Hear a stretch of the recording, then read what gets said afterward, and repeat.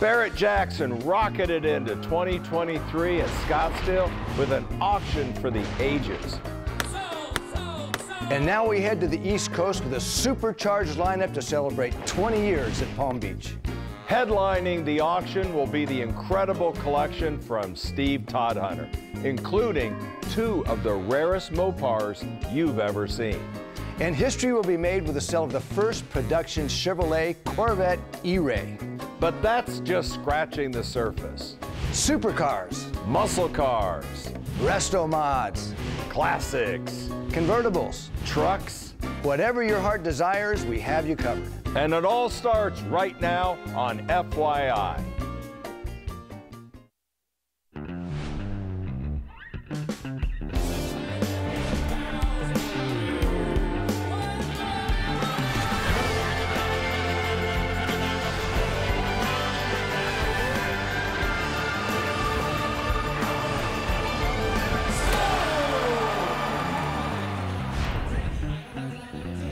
Welcome to Florida and the world's greatest collector car auction, Barrett-Jackson.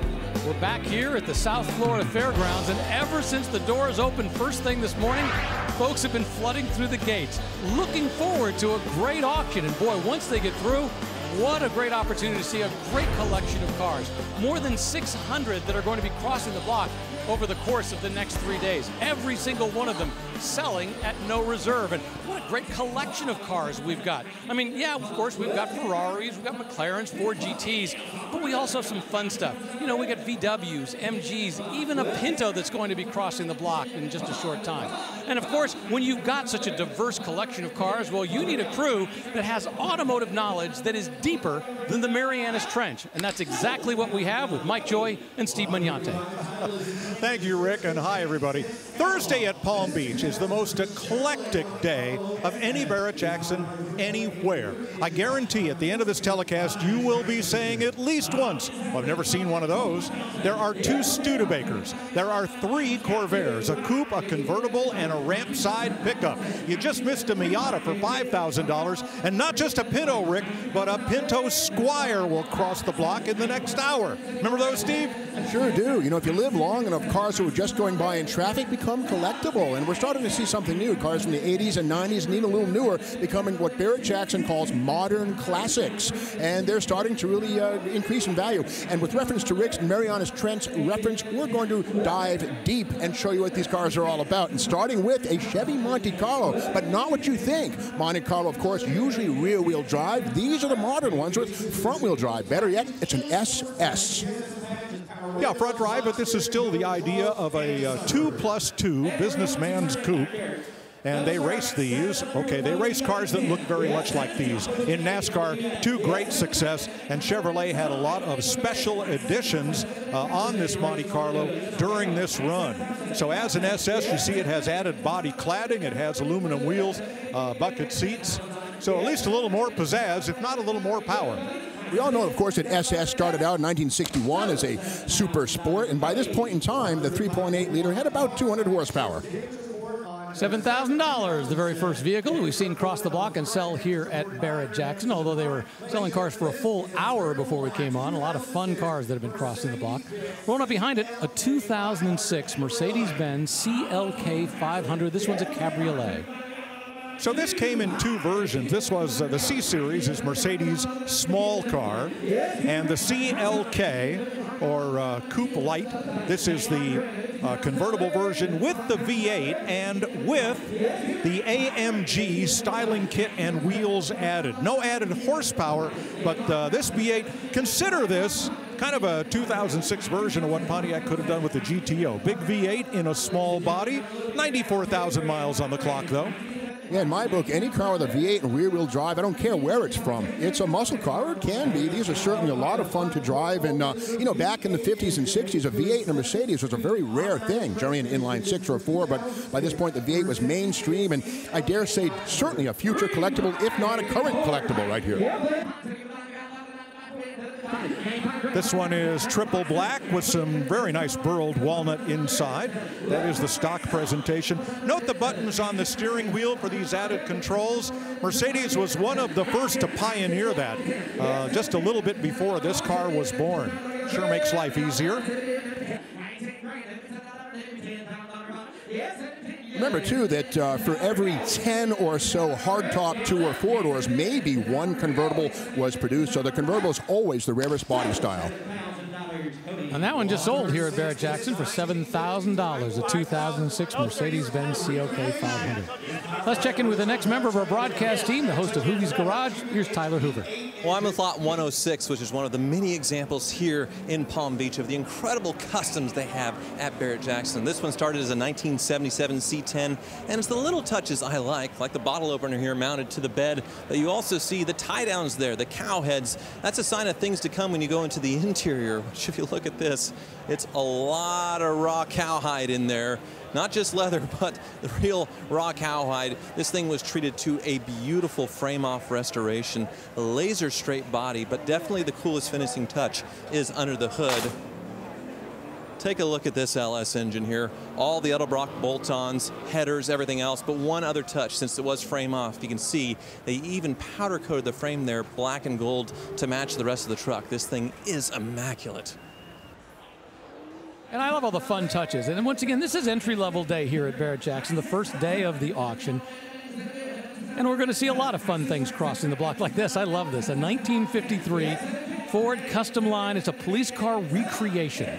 Well, it is a recreation. It is a V8. And of course, 1953 was the second year for this styling cycle, which debuted the flying toaster rear quarter panel motif, which is either a flying toaster or the force of a locomotive going forward at high speed. But anyway, dual exhaust, of course, on this one. And Ford did lead the market in what they called police interceptors. If you were a police department in the 50s, you needed a fast car, you got yourself a Ford, similar to this. Remember the TV show Highway Patrol? This is what it reminds me of. And I think back then they were using Buicks, at least in the open of the show. But this Ford, the way it's done up, boy, I can just see him going, talking on the radio and having that TV show was great back in the late 50s. You see the motif custom line on the front fenders. There's the custom line in the main line. This would be the base model, which is typical of a police car. Well, $10,000 for a pretty cool piece of machinery for that 1953 Ford Custom Police Car Recreation. We're going to check in with the next member of our team, April Rose. Hey, Rick, I'm under one of the many, many tents here at Barrett-Jackson. Such a beautiful day, but it gets even better when you're standing next to one of these sweet girls. 1987 Buick Grand National, the last year for them, all black on black, the ultimate sleeper. They're not a show-off until you check that out. Turbocharged and intercooled 3.8 V6, 700R 4-speed automatic. Now, check this. At the time, they were America's fastest production cars. Faster, actually, than a Ferrari F40 at 0 to 60. Now, I want you to peek inside that two-tone mouse fur. Beautiful Turbo 6 logos on the headrests. Just a super boxy 80s look inside. Man, there's nothing wrong and everything right about a Grand National, Rick. April, you've got a thing for those Grand Nationals. One of these days, you're going to have to raise a bidder's pass so you can take it home. Look forward to seeing that car up on the block.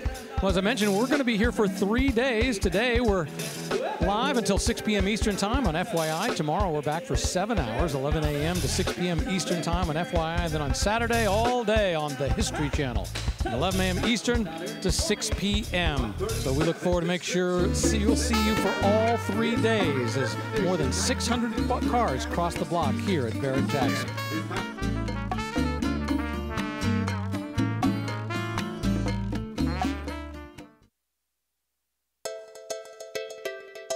I'll tell you what, absolutely beautiful day out of McGuire staging lanes where all the cars are getting ready to come up onto the block. Rained an awful lot yesterday afternoon, but today, once again, just a few clouds out there. It's great, nice and warm, exactly what you want for spring break. And of course, the Barrett-Jackson Collector Car Auction here at the South Florida Fairgrounds. Up on the block right now, we've got a 1998 Jaguar XK8 convertible. This one's been well enjoyed with 72,000 miles on the clock. White with tan interior and tan top. 4-liter V8. These were close to $100,000 new, so somebody's going to get quite a bargain here. From remember, too, that this plays into the styling of the original E-Type Jaguar of their early to mid-60s, which were inline 6 powered and later V12s. But again, Jaguar discovered the wonders of V8s into the 1990s, and yeah, there's a V8 under the hood here. Of course, this was right before the matchup between Ford and Jaguar. Ford, I think, purchased Jaguar in 1999. This is 1998, and it just sold for $5,000. And as they put on the sold sticker, we're going to check in with the final member of our broadcast team. Here's Christian Murphy. Thank you very much, Rick. I'm up here with the men who run the show. Craig Jackson, Chairman and CEO. Steve Davis, the President. Gentlemen, a nice little milestone, 20 years in Palm Beach. Craig, what makes the collector car hobby in Florida, Palm Beach, in the area, sort of special, and how have you lasted 20 years? Well, we first chose Palm Beach. We wanted to do an East Coast auction, and Florida seemed to be the right answer. We looked all up and down the East Coast, and the car community here is very strong and getting stronger all the time. There's several different automotive country clubs here, a new track down in Okalaka. So the car culture here is strong. You go to a Cars and Coffee here, it's 1,000 cars. So supercars everywhere down here. It's been a great venue for us.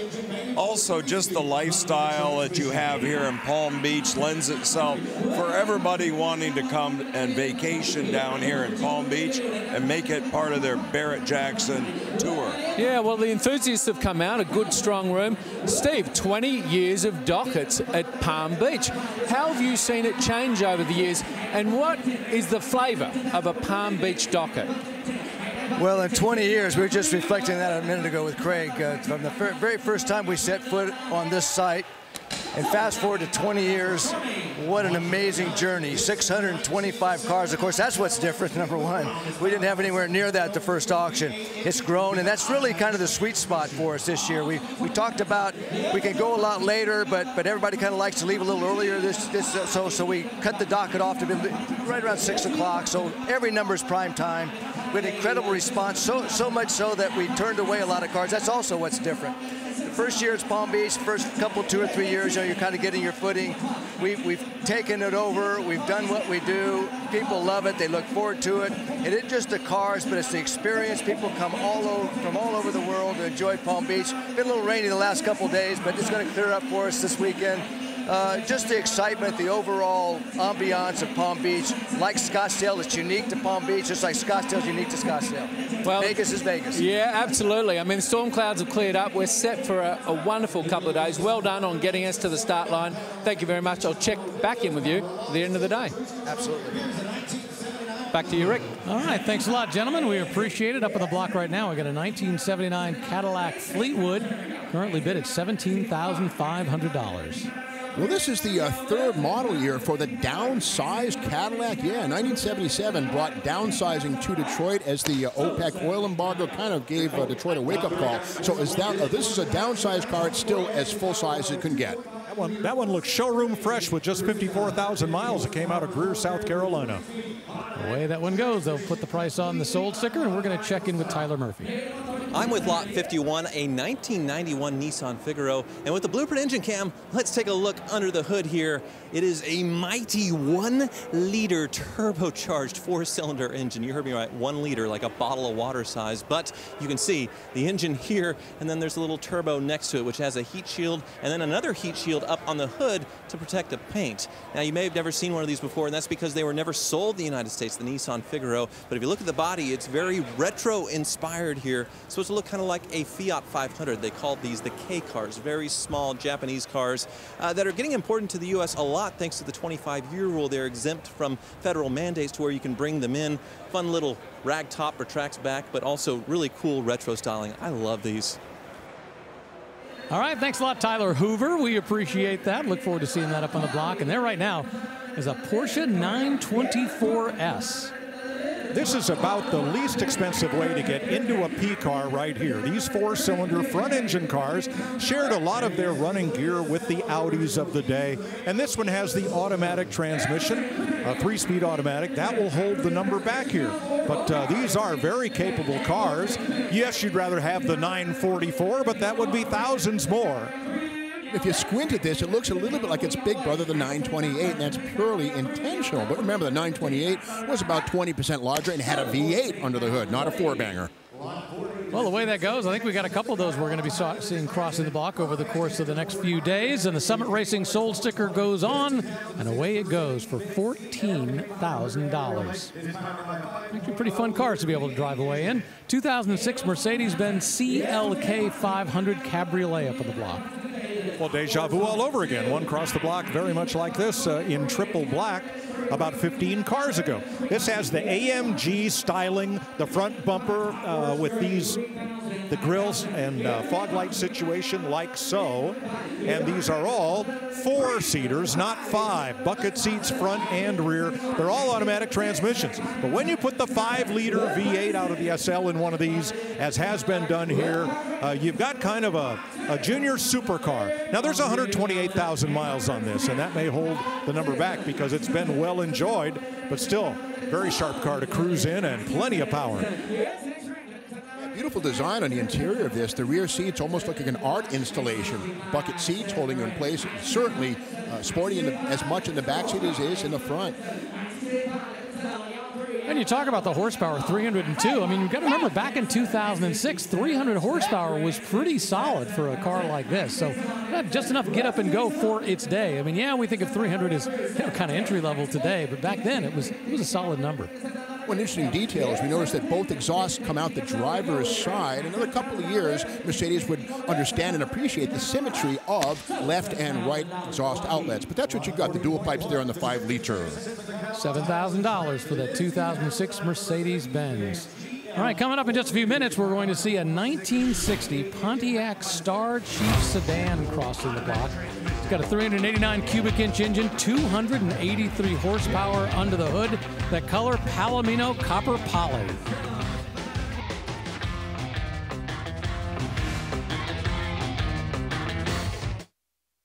The all-new line of Barrett-Jackson merchandise and apparel is now available. From road rallies to the office, there are many stylish options for the car lover. Available year-round or online at shopbarrettjackson.com.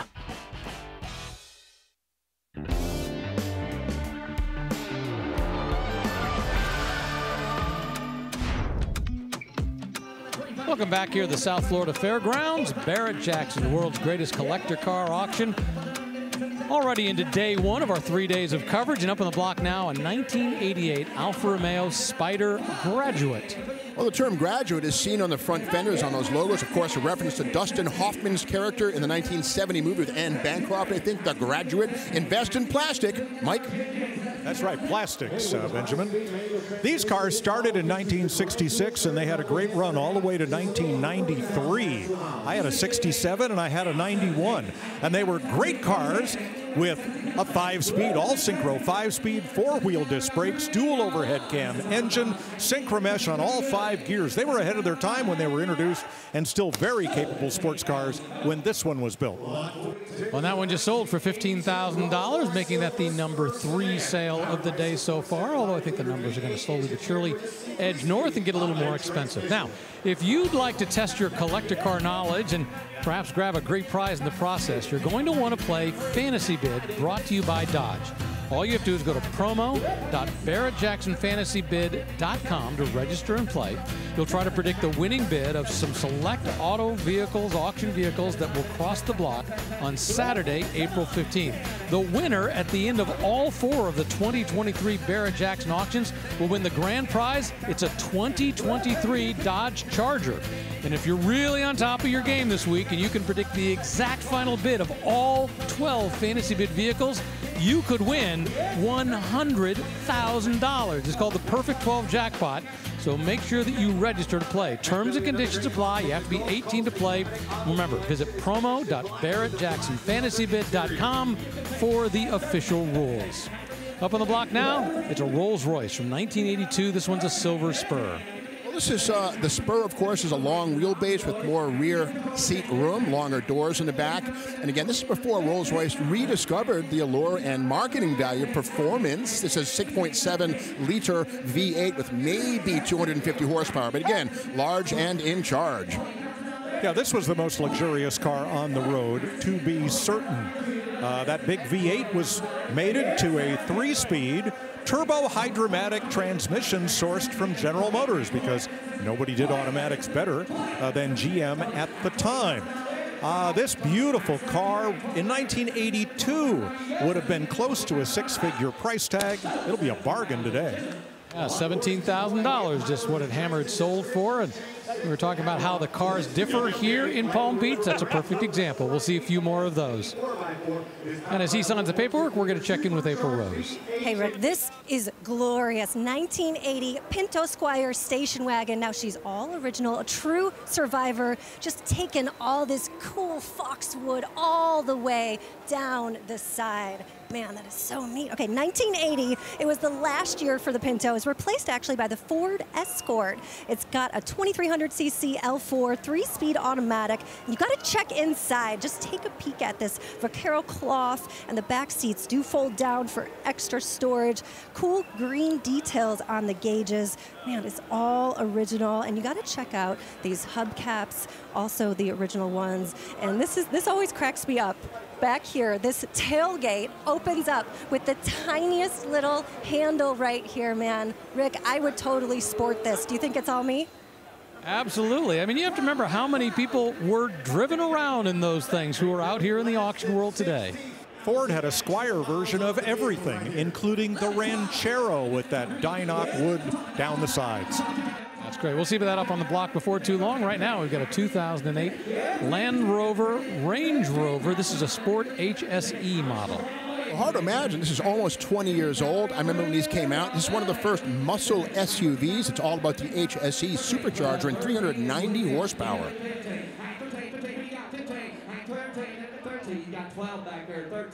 And going back to the point we were making earlier, you know, that 2006 Mercedes that had 302 horsepower, good for its day, 390 in 2008, really strong horsepower. This one's just broken in, 57,000 miles on the supercharged Range Rover Sport. The HSE is quickly identified by the front fenders have these gills behind the wheel opening, and that's what you can quickly identify these away from a standard Range Rover. $13,000 the final price for the 2008 Land Rover. And as they get a chance to take that vehicle away, we're going to go away for just a moment here at Barrett-Jackson in Florida.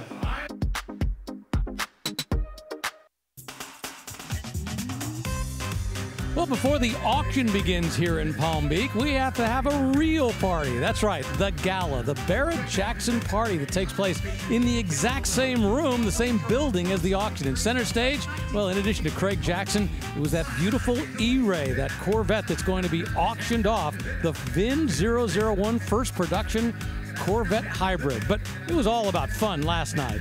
That's because today it's all about the cars.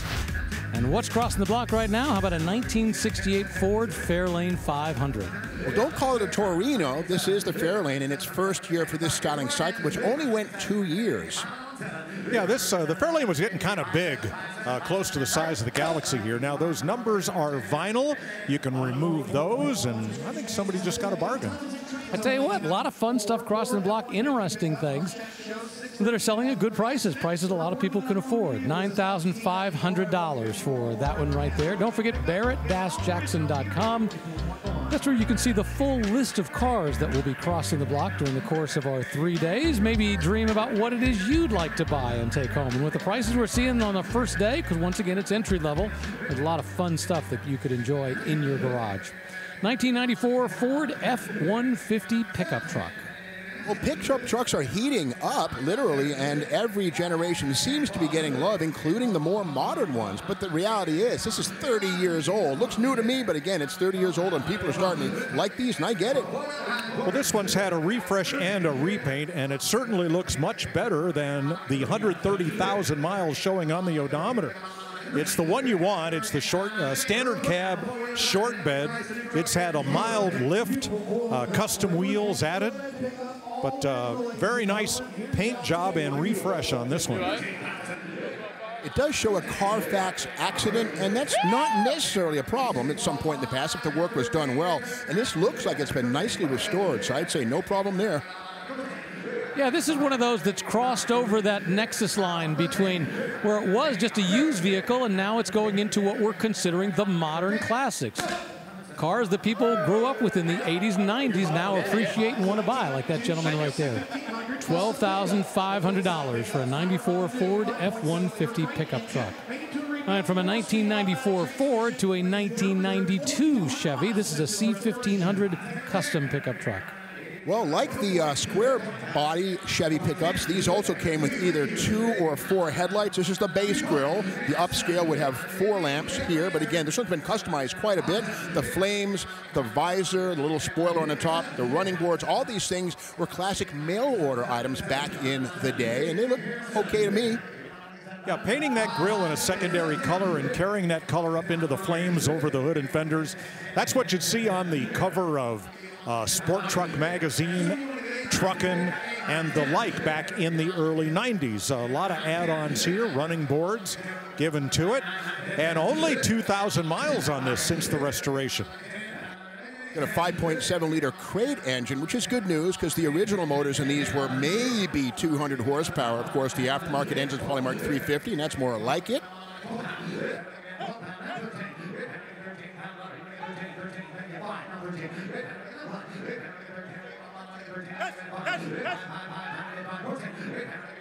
Step bumper added and locking tailgate, which is kind of a nice thing to have if you want to make sure your tailgate is still there when you come back out from wherever you've been. I like the dual exhaust, full length, and by this point in time, factory dual exhaust was not a thing, so when you see the pipes coming out the left and the right-hand corners of the rear, you know there's a little more power on board. The two-tone theme is carried through to the interior as well. We'll get a look here. That copper and white. This would have had a tan interior originally. $15,000 for a 1992 Chevy C1500 custom pickup truck. Whited grille, the beautiful flames, and away it's going to go to a brand new owner. Got some great cars coming up later this week. In fact, we're going to check in with the Director of Consignments for Barrett-Jackson, Mike McCullough, for a Shelby he is looking forward to watching.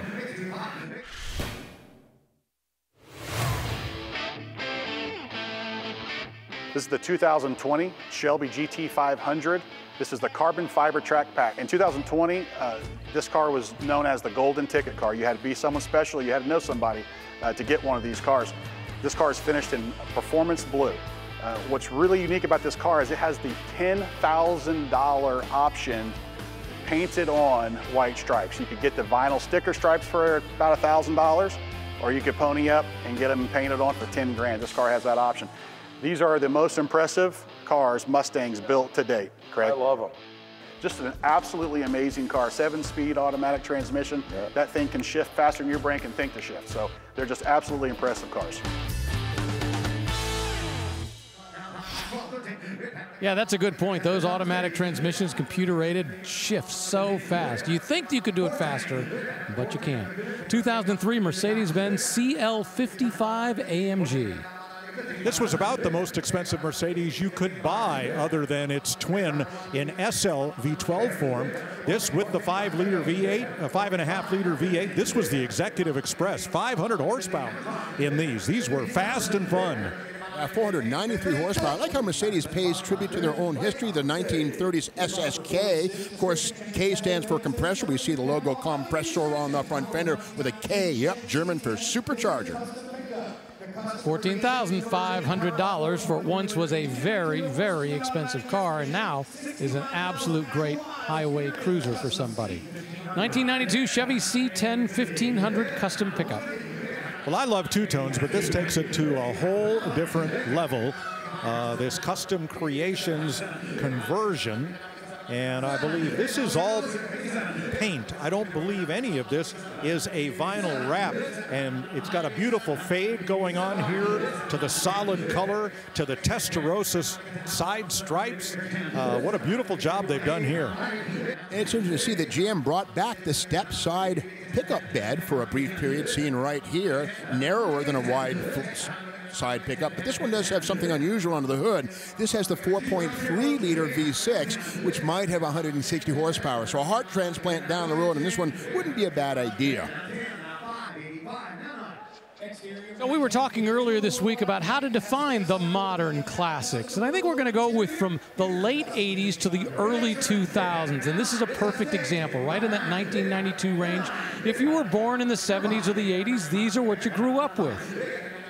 Now, this little V6 was 3/4 of a small block Chevy 350, but it was one of GM's first fuel-injected V8s. So this 4.3 put out nearly as much horsepower as the 305 V8, and it was, well, 1/4 lighter over the nose.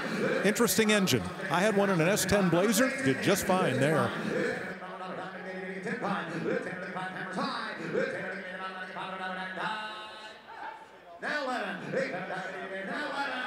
Notice these strakes on the doors, very reminiscent of the Ferrari Testarossa, and for a while that was the thing to do, paint some strakes on the doors, even if it's just paint.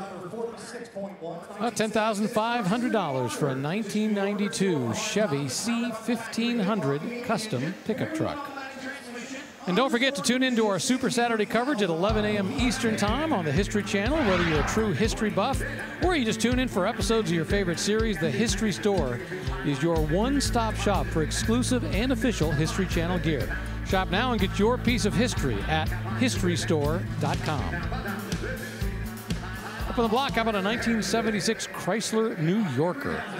Well, this is the exact right car at the exact wrong time. I've got a YouTube channel called The Junkyard Crawl, and about a week ago we featured a 75 New Yorker Brougham. This is a massive car with a 440 under the hood right at the time that gasoline doubled in price. Sales on these things were weak, and the only thing that saved Chrysler at this point in time was the Cordoba, which was about 70% the size of this. But with that said, this is a massive front rear-wheel drive American barge. Beautiful example, a survivor here, but these used to be basically worthless in the 1970s because they only got 14 miles to the gallon. Today, they're coming on strong, and I get it. I wonder if this was the car for somebody's summer home, because it only has 63,000 miles. The Spanish gold paint is original, and so is the medium gold velour interior. No rich Corinthian leather here, Ricardo Montalban.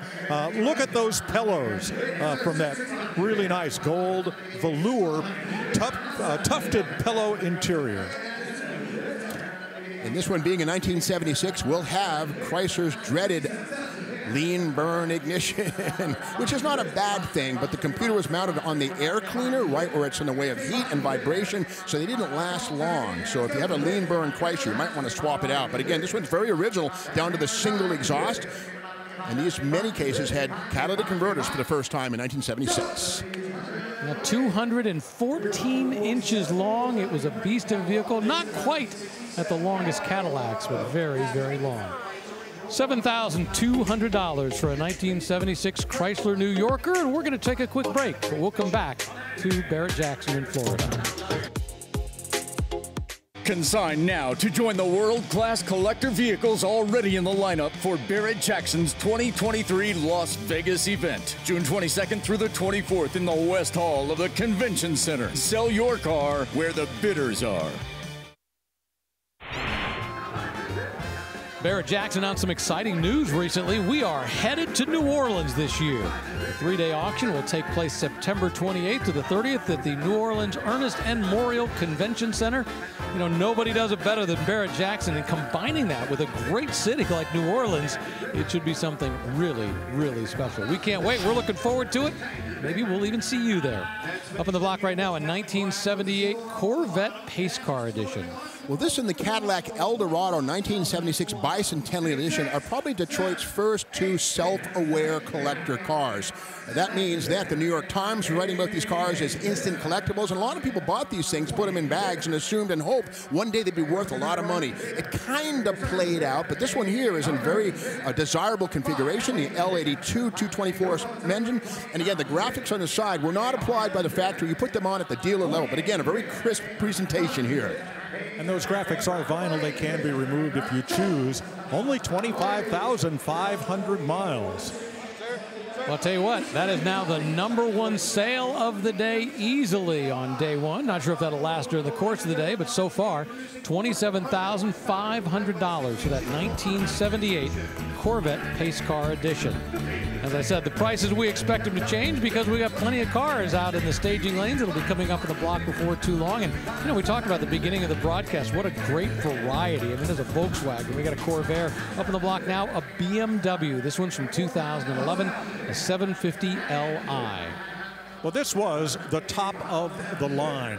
The 7 Series in long wheelbase form with a 4.4 turbocharged V8, 400 horsepower. This is a car you could drive or you could be driven in.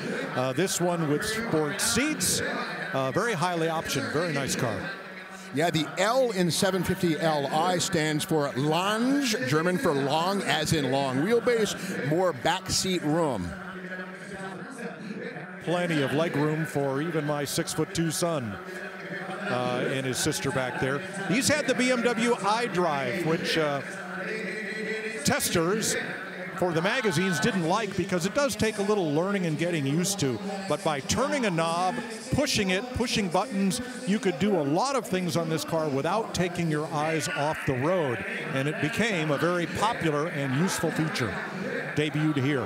This is the updated version without the bangle butt. The Chris Bangle was the head of BMW styling, and not everybody liked this in its first guise. This was much better. Well, fun fact, back in the mid-1980s, the BMW 750iL V12 car was the world's first drive-by-wire passenger car. General Motors bought a bunch of those things, and the C5 Corvette arrived with drive-by-wire. Not that they copied it, but again, they evaluated that for sure. But again, no wire connect, or no mechanical connect between pedal and throttle body on the Li of the 1980s. Fun facts. Yeah, and as strange and new as the iDrive was in its day, now so many cars have some variation of that. Well, they thought they had it hammered sold at $95, and somebody jumped in at the last second at $10,000. And away it goes. That's the price for that 2011 BMW 750 Li. We're going to check in with Tyler Hoover. Well, Lot 58.1 is a very special Trans Am, a 1987 GTA. Multiple reasons why it's special. First, a GTA, the Gran Turismo Americano. They wanted to make these more of a European competitor, but also they finally gave the Knight Rider body a little more horsepower than it really deserved. Got the tune port injection, sort of from the C4 Corvette, except with iron heads. Of course, the IROC Camaro was much more popular, but this one's the same motor. I like the GTA better. This body kit is awesome. The honeycomb wheels down there, very 80s. And then when you go inside, the interior treatment is just very cool as well. But what makes this one really special, this one only has 9,000 original miles. So it's basically new in the wrapper, a time warp. If you love these GTAs, if you're a child of the 80s, this is the one to get. There were a lot of people at Pontiac at the time that wanted to call this a GTO, but that name had so much street cred, there was a lot of pushback, and GTA was the result. Got to compromise when you need to. $10,700, the current bid on a 2003 Mercedes-Benz SL500 Roadster. Not sure I understand that, Rick, because this one has only 35,000 actual miles. So it's been treated to some aftermarket wheels, been well enjoyed, but not too well.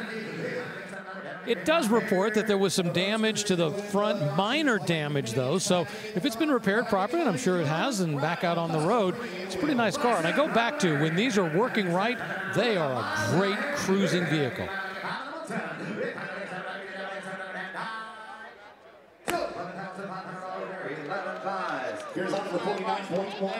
$11,500 for a 2003 Mercedes-Benz SL500 Roadster. We're going to stay in the Mercedes-Benz world, something a little more modern from 2012. This is a CLS 550. This was a new style for Mercedes. A coupe-style sedan is what they called it. And they brought it out to great fanfare, and it was great for well-to-do families with, let's say, young teenagers or, you know, grade school age kids, because they'd fit well in the back. Not a lot of headroom in the back, because this was more about style than being a full-size sedan. But boy, it looked the part, and with all of this AMG option package, it went too. Nice car.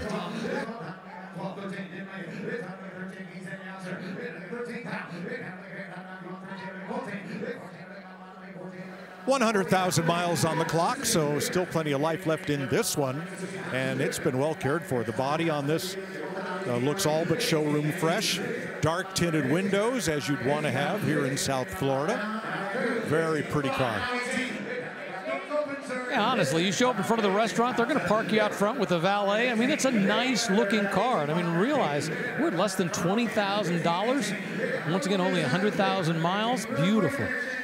Great consigners, some nice cars here. Let's go. Premium leather interior, power heated and cold bucket seats, navigation, that diamond white, white metallic, not easy to do.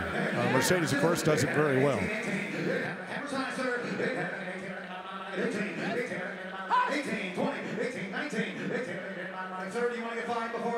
I love the fact it's got over 400 horsepower, plenty of power to get you going. You're going to feel when you put that throttle down, you're going to feel the power surge forward. Really, it's a great sweet spot for horsepower. $18,000 for a 2012 Mercedes-Benz CLS 550. All right, rolling up behind it is a car that April Rose previewed a while ago. It's one we're all looking forward to seeing across the block. It is a 1980 Ford Pinto. This is a Squires station wagon. We got to remember the Pinto was Ford's. These cars have been taken care of. They've been absolutely loved, and they are up for sale at no reserve. One of the very few cars today from the Boyd collection. We'll have some tomorrow as well. Pay attention. Great opportunity here. All right, 1970 was the year that Detroit finally responded to the subcompact threat imposed by Toyota, Datsun, Volkswagen with things like the Pinto and the Vega. Not a bad little car for its time. Kind of antiquated, rear-wheel drive, very American in many ways, but these sold fairly well for a full decade. In fact, I drove one of these for about 30,000 miles in Los Angeles, and I'm still here to talk about it. Well, I've driven this one. This comes out of the Boyd collection in North Carolina. It was sold new in Minnesota. Said to have 9,000 actual miles. My sons put a couple hundred on it, laughing all the way. Everybody has a story about Pintos. And like we said, they did a Squire version of everything, even the Ranchero. And that Vaquero cloth upholstery, you just can't find this in today's cars. Is that a good thing? I don't know, but it sure is distinctive. Well, the reason everybody's got a story about a Pinto is because they made so many. I mean, they made more than 3 million total Pintos. These little Pintos are one of the sleepers in the market right now. Every time one shows up with low miles, people go crazy. Here's an opportunity. Very few of these left in this condition. This is a Squire with a wood grain, absolutely incredible car. Great collection, buy with confidence. Well, you know, Ford brought back the Bronco and the Maverick. Could Pinto be far away? It's possible. It had a decent reputation once we got past the first couple of years. Well, they're close to dropping the hammer. We're up to 12,500. When's the last time you saw a Pinto Squire, Rick? And that'll do it for our first hour of live coverage right here on FYI. But guess what? We are just getting rolling today. We still have another 4 action-packed hours to go.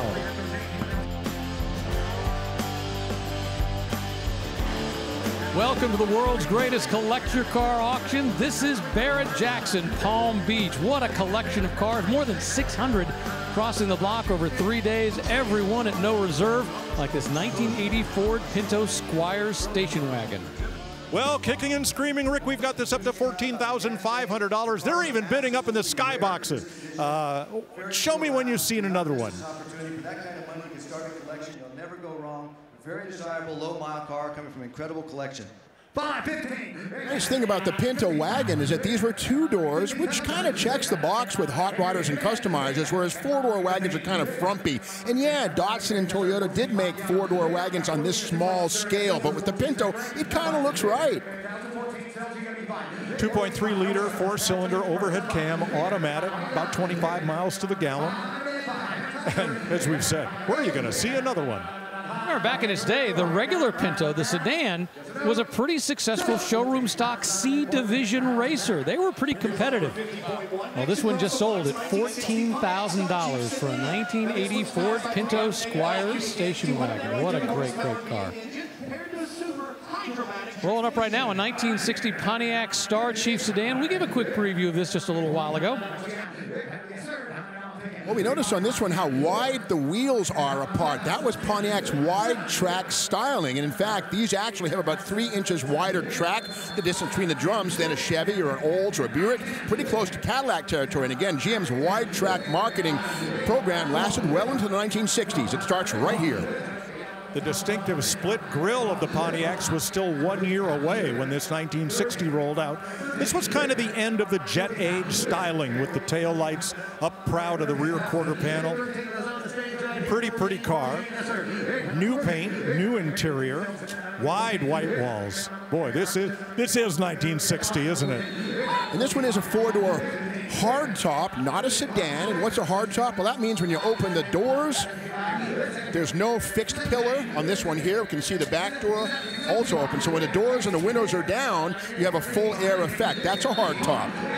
So we call these flat tops because the roof is essentially flat, and also because the tail end of the roof line did not end at the top of the rear window to create kind of a fastback. It actually came proud of the rear window by about 3 inches. A little bit of shading there. What a great style.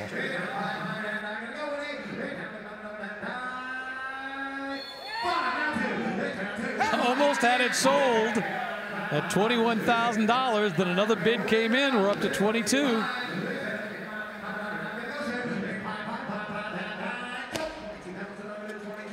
There goes $22,000, making that the #2 sale of the day so far, behind that 1978 Corvette Pace Car Edition. Well, right behind it, check out this Nissan Figaro convertible, and it's time for some Hagerty fastbacks. This is lot 51. Once again, it's a 1991 Nissan Figaro convertible. 1991, in fact, was the only year of production, but they made just about 20,000 of them, and every single one of them, because they were sold brand new in Japan, are right-hand drive. These were called the Pike Avenue cars. There were 5 different styles built at the Pike Avenue plant. There was so much demand, Nissan had to have a nationwide lottery for who would be allowed to buy them. There were 5 different body styles, all very retro. One was called the S-Car Go, you know, snail-like, as in how fast does that S-Car go?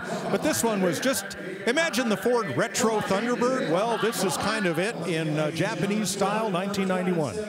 It's true, you know, the Volkswagen New Beetle was new at around this time, but it wasn't just a German thing, of course, retro styling. This is about the epitome of it right here, right down to the Fiat 500 style foldable center roof. The sides are rigid for rollover standards. They're safe. However, the fabric roof can be extracted, and it's an open-air car. Beautiful retro styling. Looks like 1950.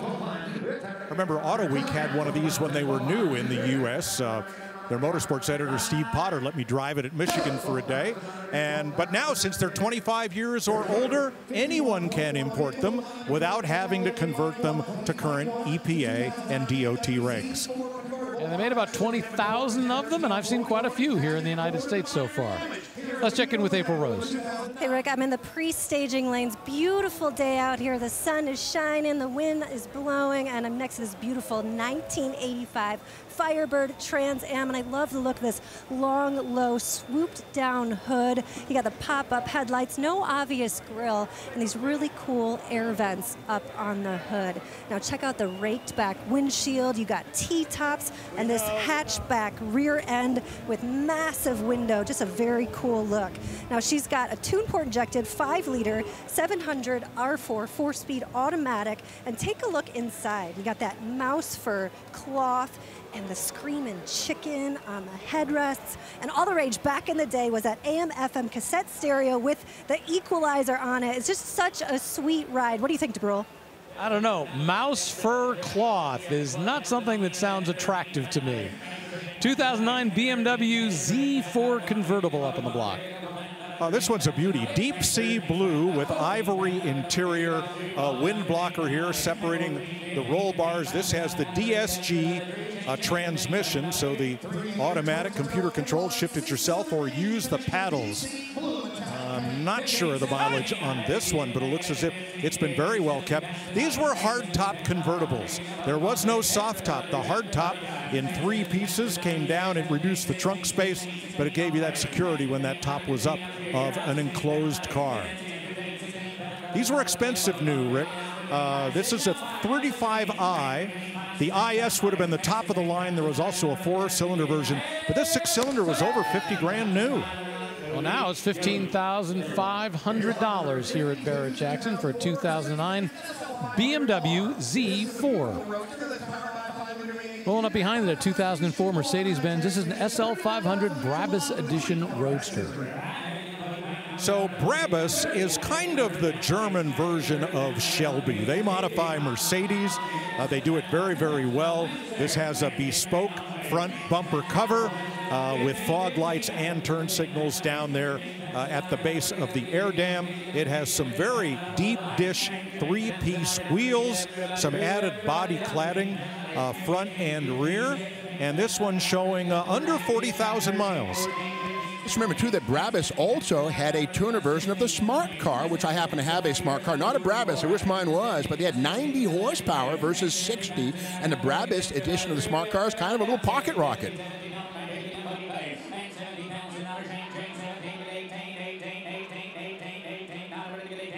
Another hardtop convertible, which became all the rage in the early 2000s. The new Mercedes SL, just launched, has a soft top, as do BMW's convertibles. They were hardtop convertible for a while, but now they're back to the traditional convertible soft top.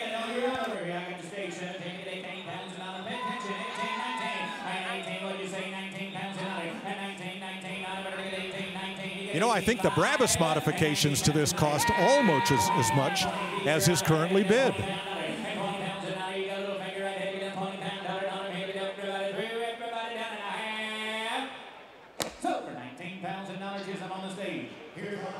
Well, away it goes, and the Summit Racing Soul sticker goes on, and it sells for $19,000. And with that, we are going to take a quick break here at Barrett-Jackson Palm Beach, out here at the South Florida Fairgrounds, where what a collection of cars we're going to see crossing the block over the course of our next 3 days. Stay with us.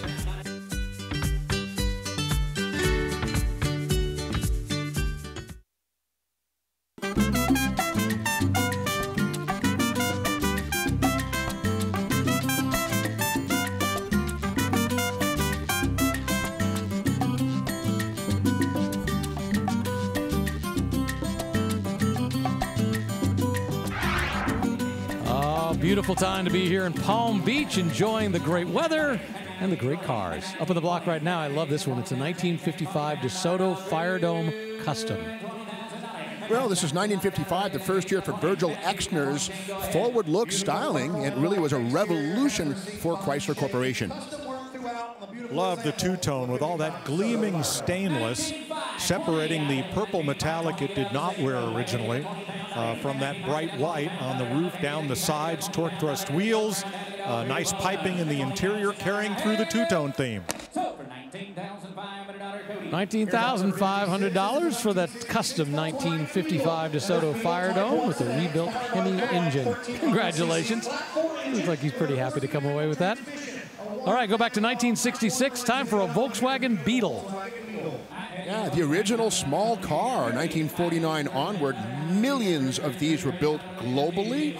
And these used to be, well, throwaway cars. But again, great clean examples are very collectible. And here's one right here. And Volkswagen had a great ad agency. The headline on the magazine ad was "Think Small." It was just a picture of the car and then a description of its features. So this one has a 1300cc flat 4 engine, 4-speed manual, a red over gray, the original style wheels and hubcaps with an add-on aftermarket luggage rack. Tell you what, I like this a lot. Got the right look, and this is a good year to buy it. 1966, they had a big bump in horsepower. It was about 40 horsepower in 65. In 1966, it went up to 50 horsepower. All right, won't blow you away, but you think about it, it's a big jump, 25% in horsepower. While the Beetle kept the same shape, there were things that grew over time, like the size of the taillights to meet regulation and the size of the rear window. This is the big window car. I'm not sure if this was 65 or 66 was the first year for the big window, but it was very close to it. Original Beetles, you got only a speedometer. By now they had a gas gauge too. The gas, when you want to fill up your gas cap, you go under the hood till a couple of years later when there's finally an external filler flap. $19,000, solid money for a 1966 Volkswagen Beetle.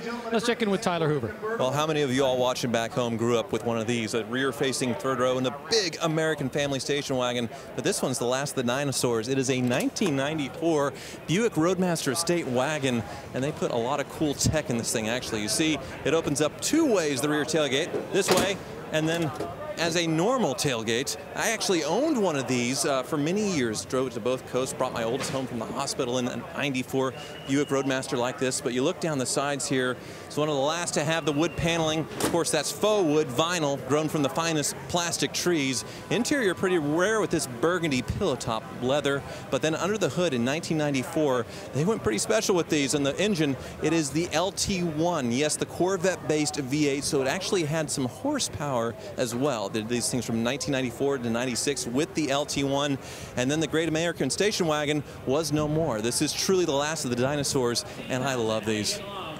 All kinds of great things out in the McGuire staging lanes right now. What a collection, what a variety of vehicles. And once again, you got Corvairs, you got big pickup trucks, and you got great looking station wagons. All to be up on the block before too long. And right now, another Corvair. A 63 Corvair Monza convertible, $17,000, the hammer price. All right, you already saw one Porsche 924 cross the block earlier today. Now it's time for a second one, a 924S. As the first one, this is a 924S in Guards Red, which had to be the most popular color of these. Formerly owned by a PCA member. There's a decal here in the window, and generally, Porsche Club of America members are much more fastidious about keeping their cars in great shape and keeping the provenance and all of the paperwork and everything that goes with them. So I hope this one is that way. 5-speed transmission, Blaupunk stereo, a lot of fun to be had here. Notice the wheels on this one, that's what we call the telephone dial style wheel. First debuted on the 928 in 1977. And of course the styling on this is basically 7/10 scale 928. But again, we don't have a V8 here, it's an inline 4. And also no transaxle here. This is a normal transmission behind the engine, unlike the 928's transaxle in the back. But again, the styling is there, about 80% of the performance right here.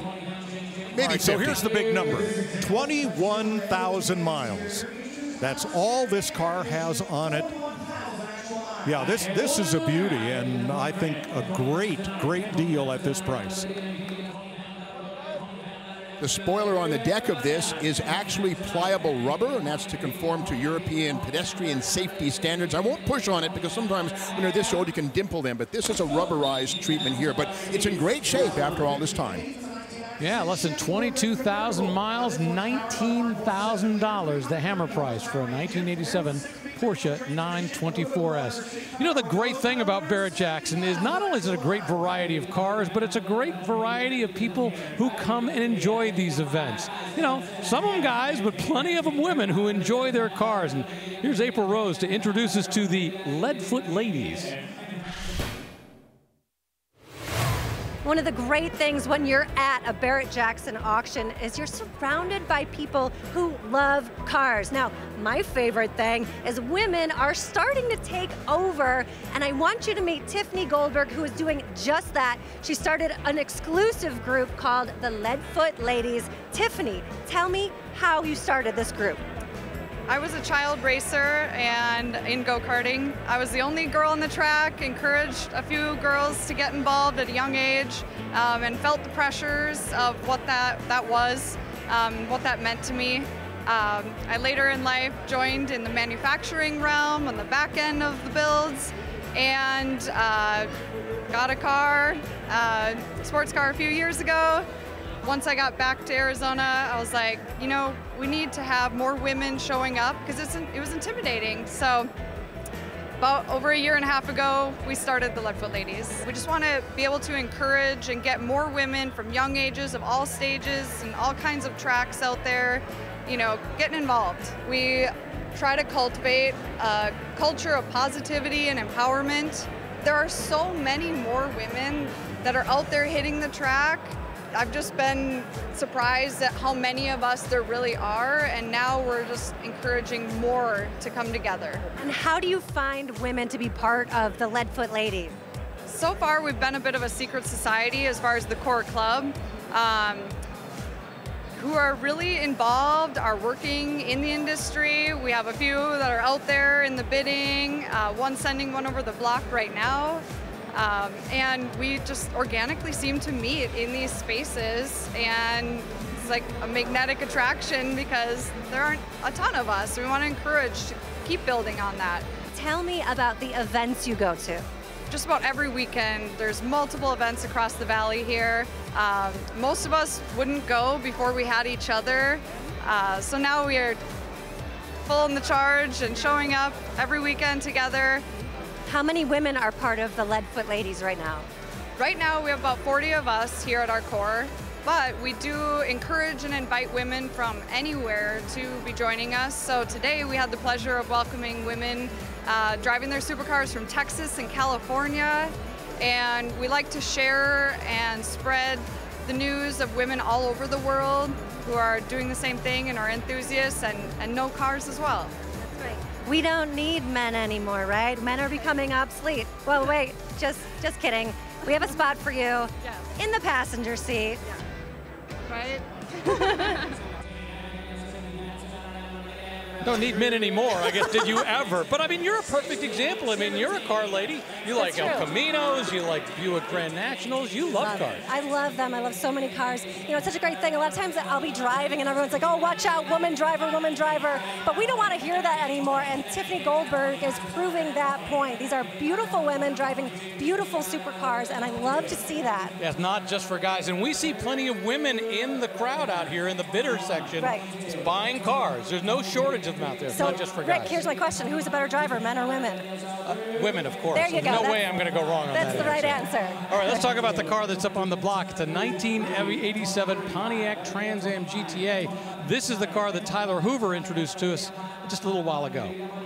Yeah, the GTA is the big dog, 5.7 liters, no 5.0s here. These are always 350s, always automatic equipped, but that's okay. Full-wheel disc brakes. This was the top dog Firebird Trans Am until you got into the Turbo Trans Am of 1989. But this is a street killer. 13-second car on a sticky surface.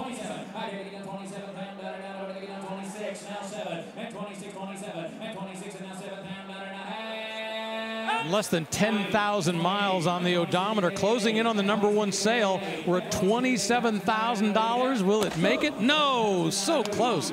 Just $500 away for a 1987 Pontiac Firebird Trans Am GTA, 27 grand. Sign right here, and it's all yours.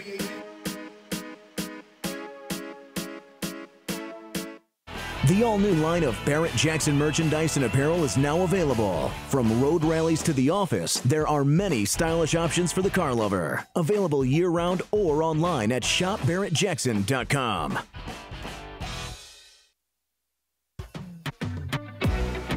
Things changed quickly moments ago. A 1979 Pontiac Firebird Trans Am, 403 cubic inches with a V8 auto transmission.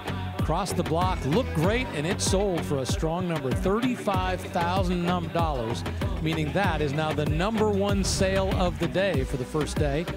Now let's take a look at the Hagerty Top 5 sellers, brought to you by Hagerty, and of course, we have 2 of the top 3, which are now Pontiac Trans Am. We got a Hummer in 4th and a Corvette in 2nd. I love that car in 5th, that Pontiac Star Chief at $22,000. And once again, as the day goes by, we can expect all those numbers to change. 1956 Chevy 210. It's a 2-door post up on the block. So it's the mid-trim level in the least expensive body style, the 2-door sedan. This is in original condition. This is original paint. You can see where it's been kind of polished here to within an inch of its life. Gleaming, beautiful 2-tone here. Power Glide transmission, 2-speed automatic. Original flooring, which is not carpet on these 210s. It's kind of a rubber flooring. And we're still going. Yeah, this one is a V8. You see the dual pipes coming out the back. The 265 in its final year for 1956. $25,000 for that 1956 Chevy 210, part of the Boyd collection. All right, a very different kind of GM product from a different decade, 1994. This one that Tyler Hoover previewed, a Buick Roadmaster wagon. We got to love these cars, the rebirth of the great American station wagon. Now, the big thing was, at this point in time, other Buick wagons were front-wheel drive and could only haul as much as 2,500 pounds. These are full-frame rear-wheel drive cars, so if you had a 5,000-pound trailer, you could pull it with this and nothing less. And the roof line here is a nod to the Buick Sport Wagon of the late 60s and the Olds Vista Cruiser, where it's kind of a humped sky roof here with the integral luggage rack. Plenty of room here for the family. This is bucket seats and a middle bench, so that's 5. You put 3 more kids in the back, and you have filled it up. Alloy wheels, Dynoc wood vinyl trim. They don't make them like this anymore, and they probably never will. You got to remember, there's about 200,000 Roadmasters built. About a third of them were wagons. The other 2/3 were 4-door sedans. Again, big family cars. These are popular with people 50 and older, who I can relate to at this point in my life.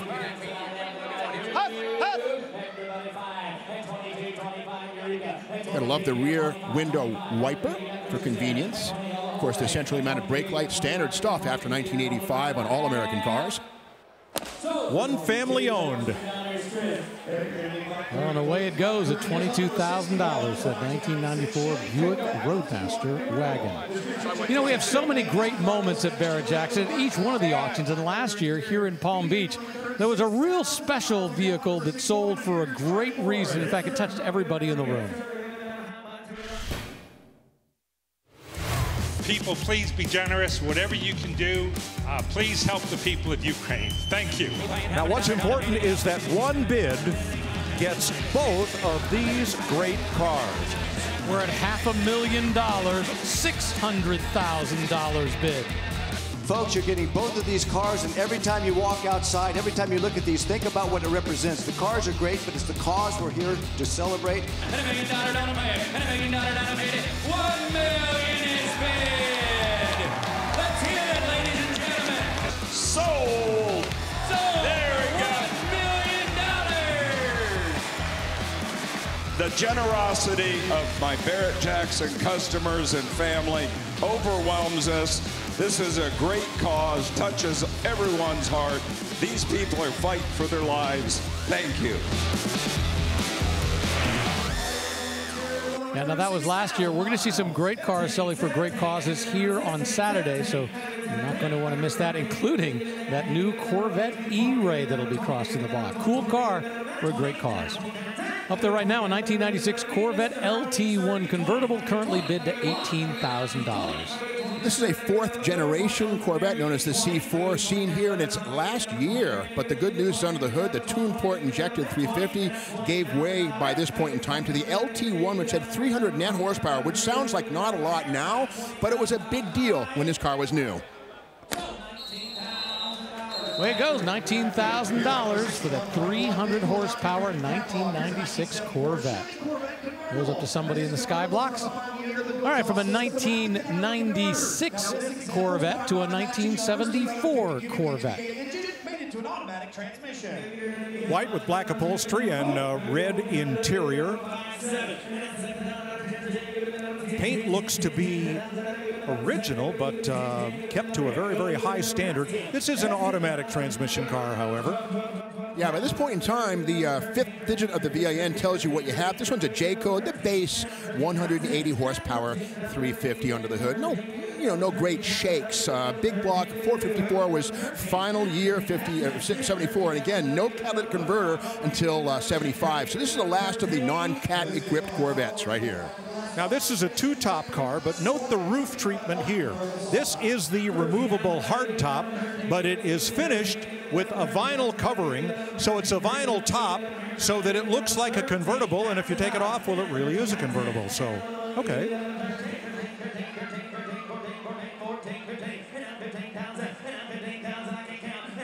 And these cars are, at the time, they were fairly advanced. 4-wheel disc brakes, independent rear suspension. But again, those disc brake calipers were iron.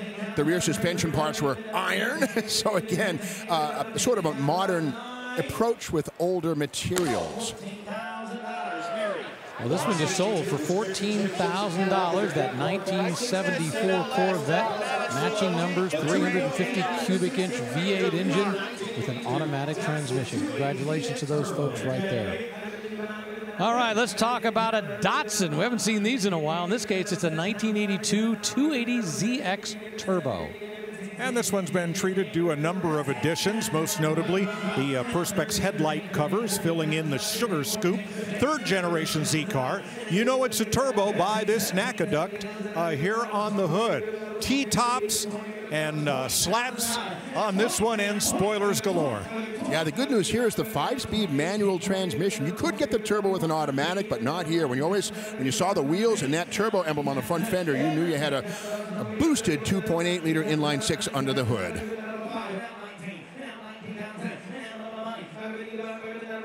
Now, later on this week, we will see a 1970 240Z, the very first year. And, of course, the 280ZX seen here has the same styling, the big fastback, but, again, a much larger and pretty much heavier car. The replacement for this was even larger. Yeah, the sports car fanatics thought Datsun had kind of gone off the wide and deep end and spent too much time at the buffet when they designed this one. It was wider, it was longer, it was softer, and it was heavier than the original Z car. But then again, so was everything else in that day. Yeah, but it really opened the market for the Mazda RX-7, which came in and kind of took that lower level. It was a little smaller, a little simpler than what these had become. Let's not forget, of course, the Toyota Supra, which was Toyota's answer to the Z car. In fact, on my YouTube channel, Steve Magg's Junkyard Crawl, we explored a Toyota Supra. But again, this is the large turbocharged Z car right here. $20,000 for that 1982 Datsun 280ZX. Barrett-Jackson.com. You see the cars here. If you want to get a full description of them, the same thing you see on the car card, you just go to Barrett-Jackson. That's where you can get the full list of cars that are going to be crossing the block. Up on the block right now, we got a 1985 Pontiac Firebird Trans Am. This is the one that April Rose previewed a little while ago. Yeah, this one's pretty cool. This is a T-top car, of course, but this has the WS6 option, which means 4-wheel disc brakes, which could be had on a Trans Am as early as 1979. But again, WS6 means enhanced suspension, wider rims, better tires, better springs. But again, under this hood is the 5-liter 305 tune port injected small block, which is essentially a Chevrolet engine, but no harm there.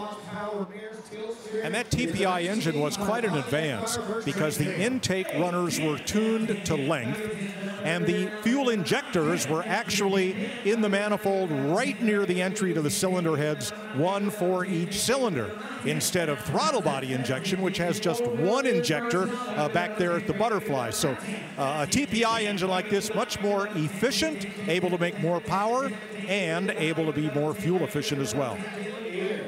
Yeah, these 3rd generation F bodies, as they're called, the Camaro Z28 and the Firebird Trans Am, are starting to come on strong with kids who wanted them as young people in the 80s but couldn't afford them, who now can. And here's a great example, very much bone stock, no modifications. This is how you want them right here, bone stock. Well, and this is cool. It's got the original dealer paperwork. It's got a finance contract. It's got all the original paperwork that it came from the dealer with. So it's really kind of a time capsule car from 1985, very original looking with that original paperwork.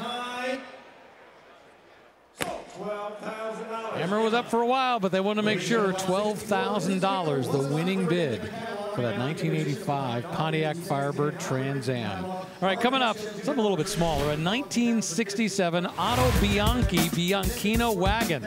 I love this. I saw it out in the staging lanes. Restored just a little while ago, 4-cylinder motor, $3,000 in repair receipts.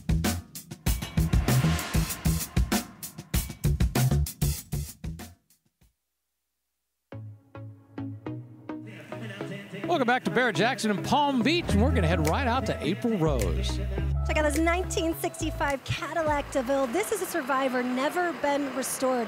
Now in 65, they had a bit of a redesign, more angular look, and they got the stacked headlights to make room for this massive grille, and I love the turn signal indicators right up front there. Now this piece has the 429 3-speed automatic, and inside you got room for like 20 people. Go ahead and check that out if you have enough friends for that. And it has an interesting roll-up crank windows for the vent windows. Just a really cool look all around in that powder blue.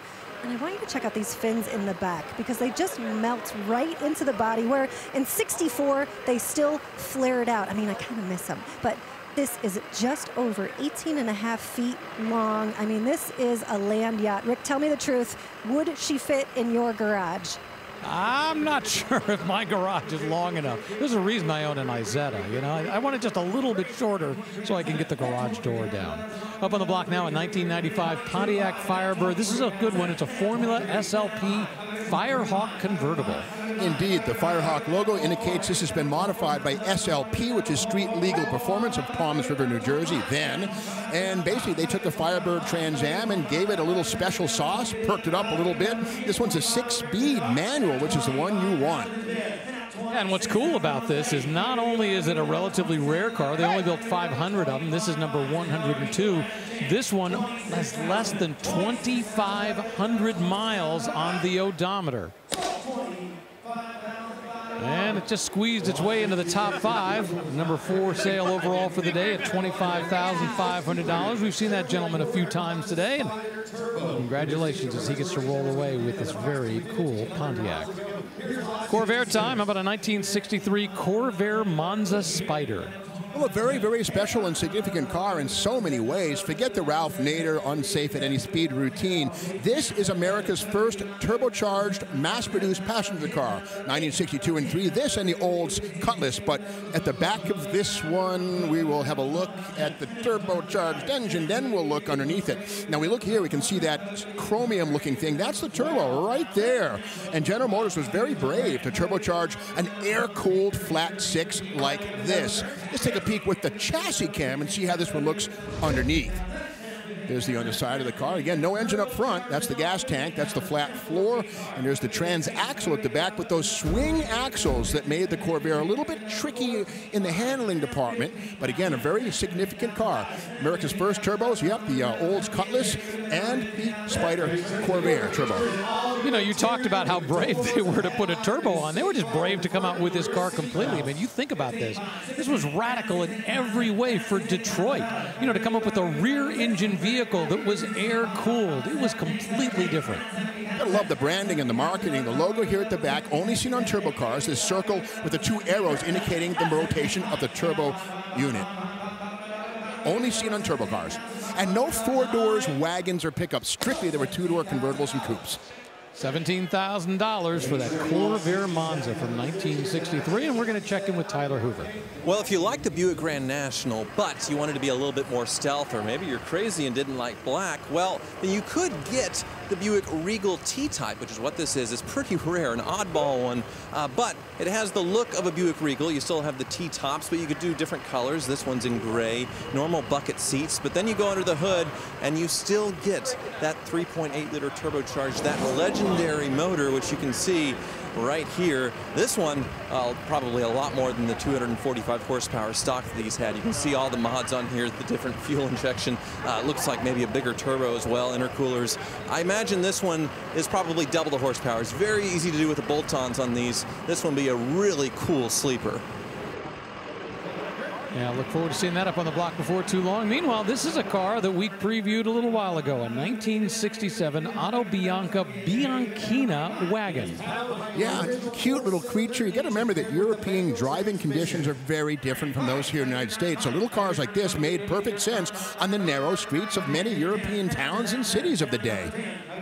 A car this completely reminds me of, which is a Volkswagen Squareback. You look at this body style, it's very, very similar. You were to put the 2 cars side by side, this one's a little bit smaller, but the same basic concept in the way they built it. Of course, the Bianchi, Auto Bianchi name comes out of Bianchi, which was a bicycle manufacturer starting in the late 1800s, moving forward, and ultimately they combined several companies together to create Auto Bianchi.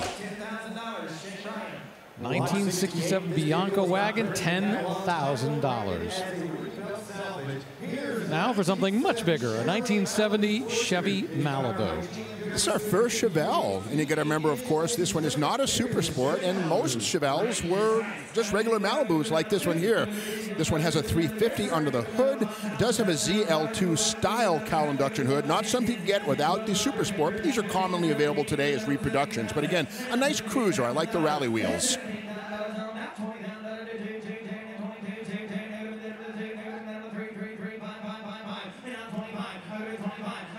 You know, I had the good fortune of growing up in Los Angeles, and for us going to Malibu Beach, you know, wasn't that unusual. We did it all the time. But if you think about it, if you were in Kansas, if you were in Iowa, the name Malibu just evokes something special. To name a car Malibu, well, yeah, Chevelle's nice, but the Malibu name was special. And this one's kind of cool. It's a 4-speed transmission equipped car. Not sure if it was originally built that way, but no harm in adding it. Or if it's an original non-SS 4-speed Malibu, that's a pretty unusual powertrain combination. Most of these were automatics. You know, the question with this car is, what do you do with it? Do you just leave it like this, or do you go ahead and make it into an SS clone? Personally, I'd love to leave it like this. Make it the way it was that most people were really buying these cars. I mean, there were plenty of SSs sold, but when you look at the total number of sales, there were a lot more simple Malibus sold ever than the SSs. And this one does come with the original build sheet and window sticker, which are not available to me right now. If I saw those, I could tell if it was originally a factory 4-speed or not. But with that said, it's a nice cruiser, great paint on this one, a lot of eyeball appeal. Well, the consignor does make the point this has a 350 cubic inch crate engine inside, so there have already been some changes. And once again, whether it's originally a 4-speed or not, at this point, doesn't really matter. Tell you what, $35,000 the current bid. Right now it's tied as the #1 sale today, and that is exactly where it's going to end up. $35,000 for a 1970 Malibu in beautiful cranberry red. Let's check in with Craig Jackson and Mike McCullough. We're going to preview something special that'll be up on the block.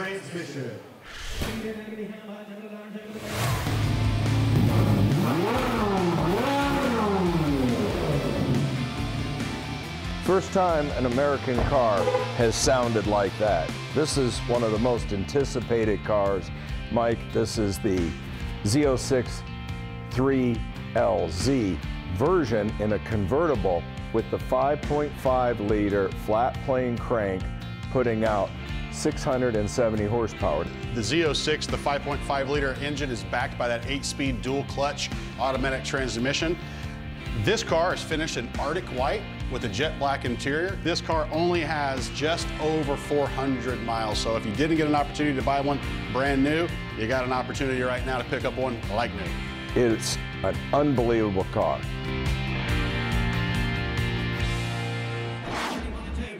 Yeah, that's one of the great cars we're going to see crossing the block on Super Saturday. Some very special machinery, and I look forward to seeing that. Meanwhile, up on the block right now, good money for a 1995 Chevy Impala.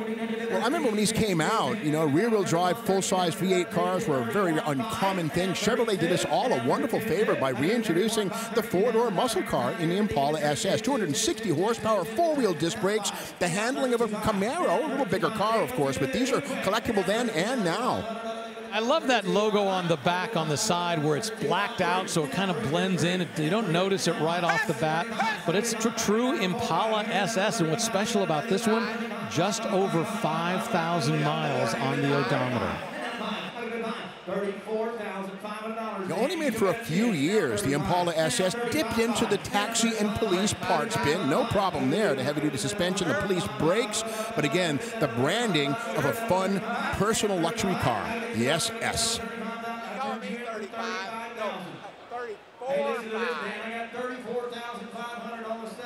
Well, you can hear the bidder assistant correcting the auctioneer, making sure they've got the exact right number. In this case, it's $34,500.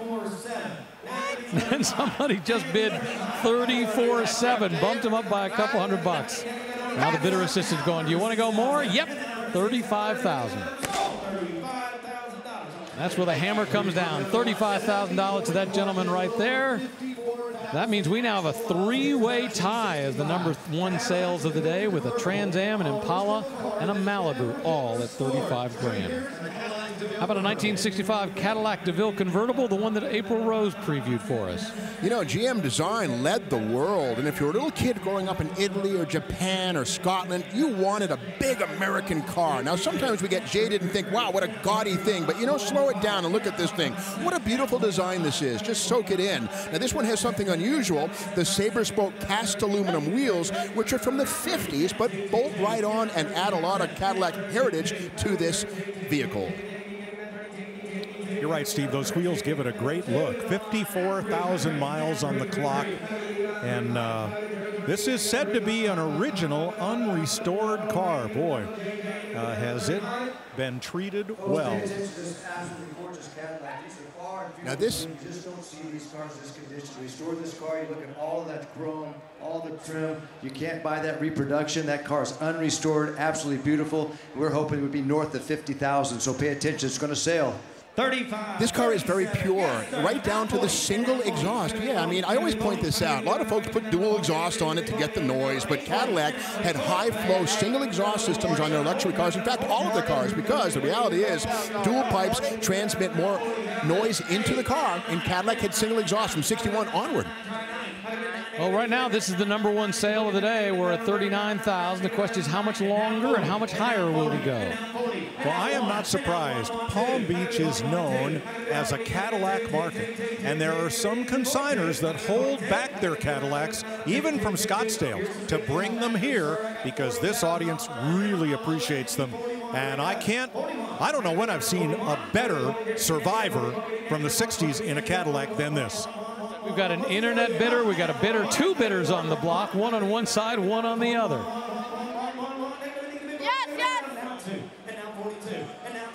What a beast of a car in terms of length. I mean, the wheelbase, almost 130 inches, the overall length, 224. Yep, we've seen that guy before. And he now has the #1 sale of the day at $41,000 for that 1965 Cadillac DeVille convertible. And coming up in just a little bit, how about a 1975 Corvette convertible, 350 cubic inches, V8 transmission, automatic transmission, repainted in flame orange. We'll see it soon.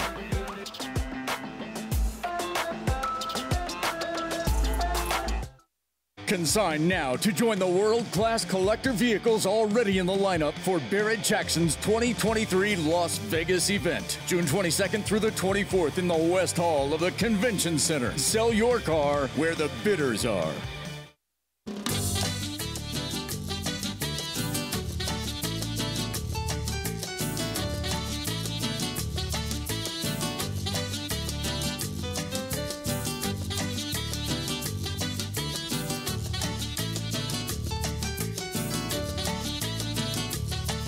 If you're going to spend spring break down here in Florida, the Palm Beach area, you got to come by the Barrett-Jackson Collector Car Auction, the South Florida Fairgrounds. Plenty of fun stuff crossing the block, all kinds of interesting things on this first day. Remember, we have 3 full days.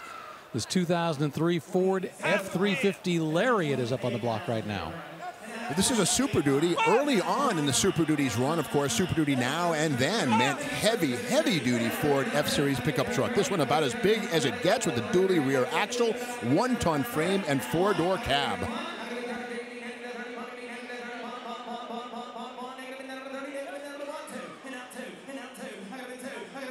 This one is the 6-liter Power Stroke turbo diesel with a 5-speed automatic. $31,000 the hammer price on that beast of a vehicle, F-350 Lariat. Once again, they'll write the price on the sold sticker, which is great when you're walking around Barrett-Jackson enjoying the cars. You see some of them sold, and you know exactly what they sold for. 2003 Hummer H2. Yeah, you might call this the 7/10 scale Hummer H1, but the irony is that these came with 6-liter gasoline V8 engines and nearly twice the horsepower of any military Hummer ever. Go figure. But again, a military Hummer doesn't have to cruise at 85 miles an hour on the I-40. This does. Yeah, they even made a half-scale H3 on the Chevy Trailblazer chassis. Sunset orange, that is a factory color on these. They were not all olive drab or desert tan, not these civilian versions, and these were done to a very high standard inside. The console very, very wide because of all of the running gear there, but you get bucket seats front and rear, so a good bit of comfort to go with all of the off-road prowess here. Four-wheel disc brakes. One thing you won't see on these is the portal-style gear reduction axles on the H1. These have a traditional Sterling-type rear axle. Differential hangs kind of down low in the middle, which, you know, could snag on a tree stump, but you're not going to take one of these off-road more often than not.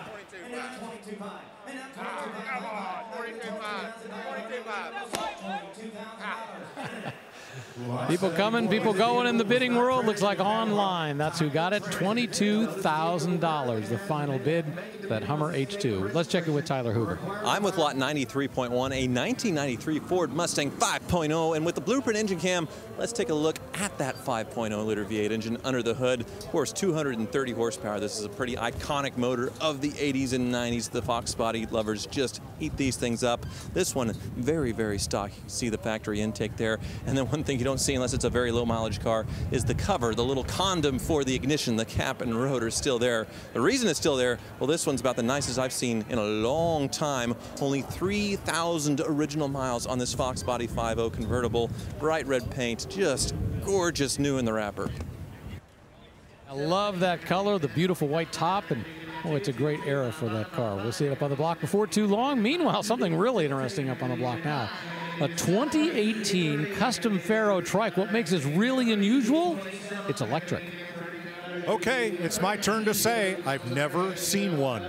Not sure how many were built. $90,000 to put this together. Has a Subaru WRX throttle, connecting it to this electric drivetrain. The trunks are really saddlebags on either side. Look at the size of that single rear tire. Look at the chain driving it on the left-hand side. Massive sprocket and the faceted plastic design of the body. But again, the sprocket on this side, the monoleaf in the back. Look at that chain. You usually you would assume maybe a belt or something like that. But again, that'll never wear out. And what an interesting design this is. Now, as car-like as it is a trike. So in most states, you would register this as a motorcycle, not as an automobile. Check your local regulations. But the cool thing is when you're coming up behind somebody, yeah, it's a little low, but it still looks like a car. You're not gonna, they're gonna see it easily. You know, and we're getting already into the world of electric motorcycles. I mean, Harley Davidson has live wire and all that. But this is a pretty cool build using a Tesla battery pack that is liquid cooled. So very neat build. That explains the Tesla T logos front and rear. Now it all makes sense. I'm not sure I understand it, but I like it. This is, I mean, you talk about unique. You won't see another one. Yeah, that's what makes it cool. I know we have an internet bidder, we had a phone bidder. There we've got somebody up in the skybox that's bidding on it.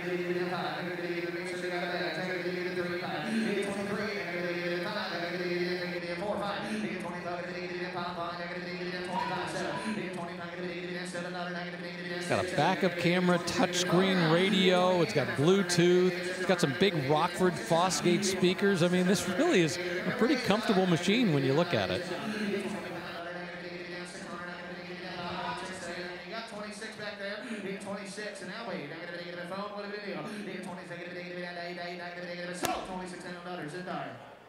Well, there you go to the skybox, $26,000 for a very unique 2018 custom Faro bike, and the Summit Racing Soul sticker goes on, and away it goes for $26,000. Up on the block now, a 1986 Buick Regal. This is a custom T-type coupe, one of 1,921 examples. Well, that's right. Don't call it a Grand National. The Grand National had a more pedestrian-looking cousin in the form of the T-type.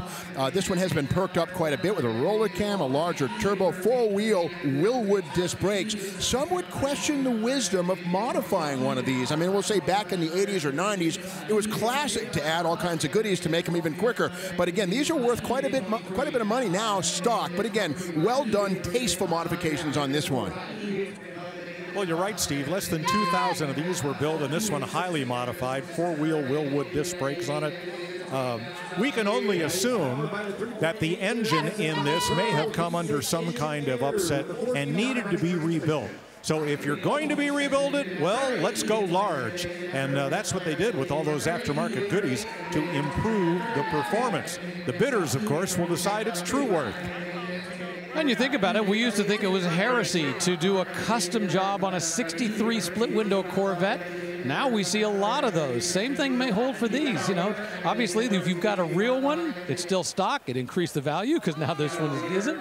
And if you want a resto mod, well, that's what they've created right here. This one has the seldom seen T-tops. I'd say maybe 30% of the cars came with the removable glass panels here. Kind of a mixed bag. I mean, if you live in an arid place, that's fine, but they do tend to leak a little bit of water when they get older. But again, it's a plus, not a minus, to have the T-tops. $27,000 for a 1986 Buick Regal T-Type Coupe, rare and modified.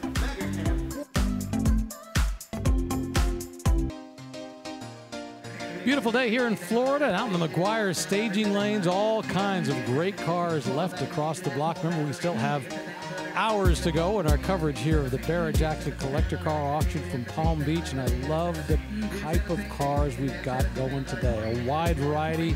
We got MGs, we got trucks, and we've got Corvettes like this one we previewed a little while ago from 1975. Well, 75 was a dark year in many ways. No more 454 big blocks. This one has the J-code base engine with 165 net horsepower. But again, it's a roadster, it's an automatic, it's orange, and it's a pretty desirable car. They're coming on strong even though they're not that fast. And it's fairly rare. Only about 4,600 convertibles were built in 1975, though it was one of the biggest sales year totals for Corvettes to date. This one with just with about 80,000 miles on it has been well enjoyed.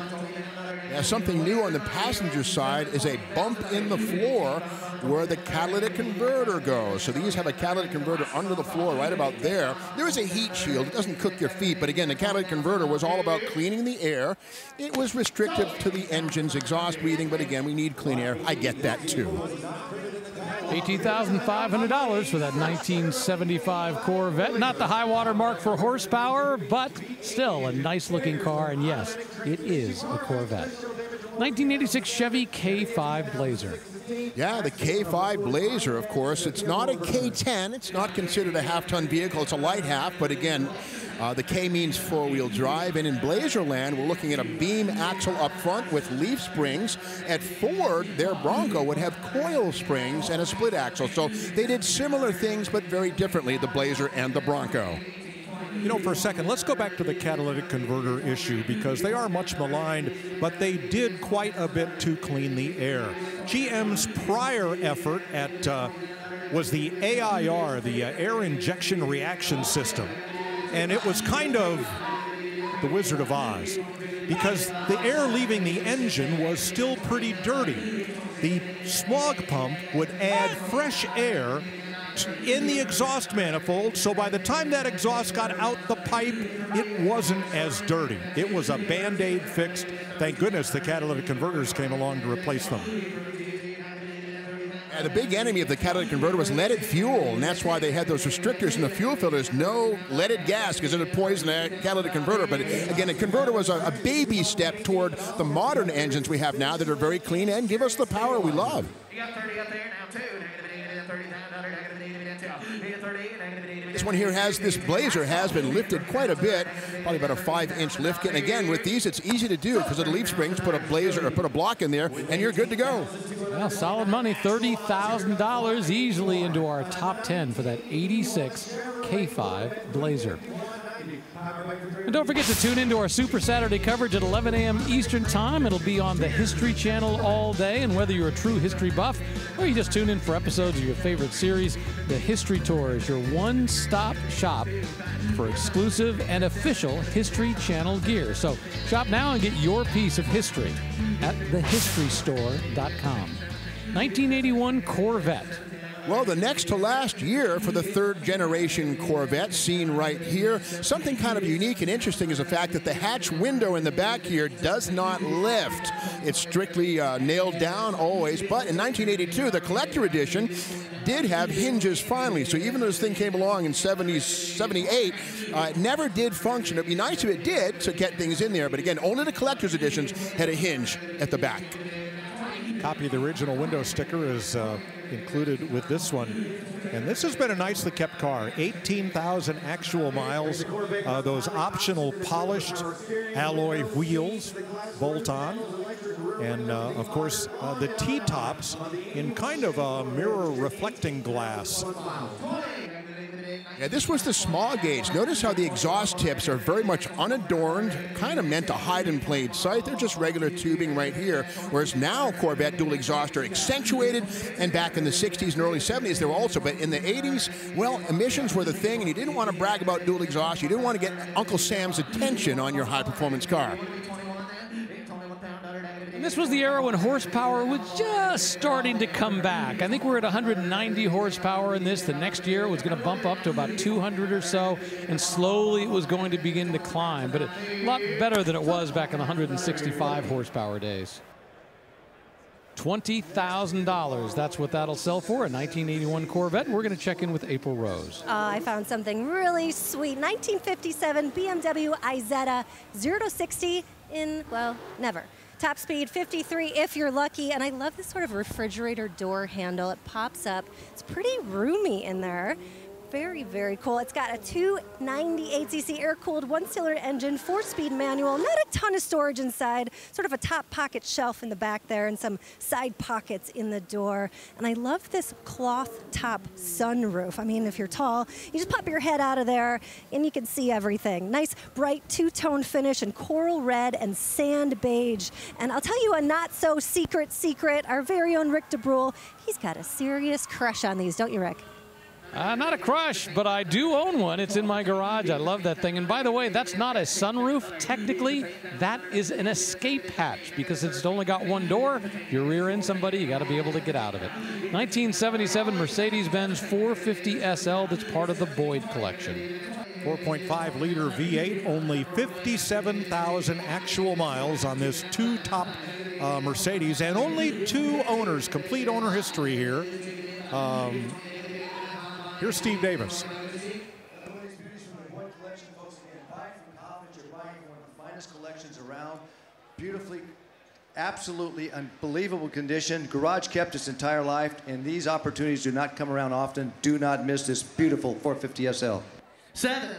One challenge unique to Mercedes of this period was the hubcaps. They were painted to match the body, and there were about 14 different colors possible. So the trouble is, in New England, I recall, if you were stuck in snow, spinning tires, you'd wear the paint off of the hubcap. But I can only imagine the inventory control problems at Mercedes matching the right hubcap to the right car. But that's a Mercedes thing right there.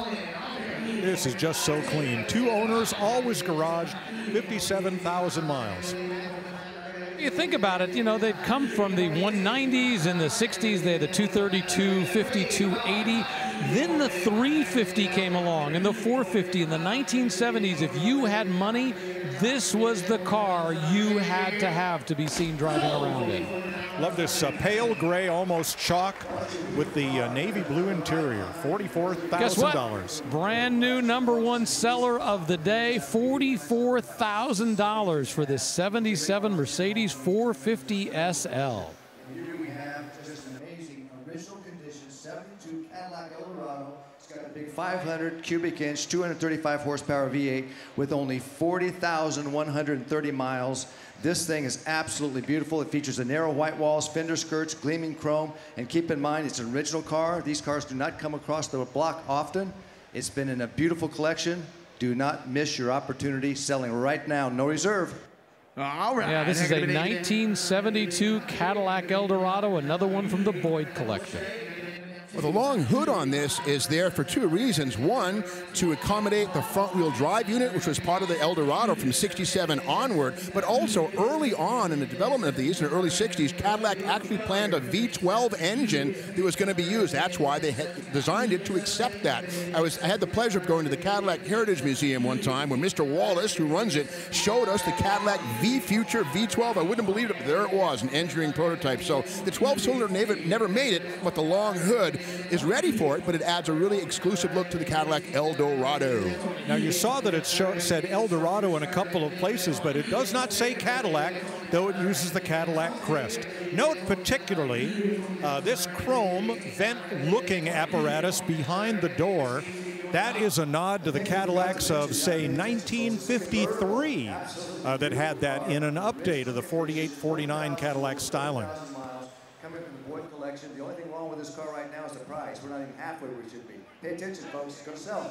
Another detail worth noting, the originality of this car right down to the original single exhaust. They keep harping on that, but Lincoln and Imperial at this point in time had dual exhaust options or standard. Cadillac did not offer dual exhaust despite the 500 cubic inch engine under the hood. The point of that was the big single exhaust system on this thing did the job just fine, but didn't drum or resonate for a quieter car. It's a Cadillac, not a GTO. Love that beautiful teal-looking bright green metallic color. That is original to the car, as is the green interior. $19,000 for a 1972 Cadillac Eldorado that is just a beast of a car with only 2 doors.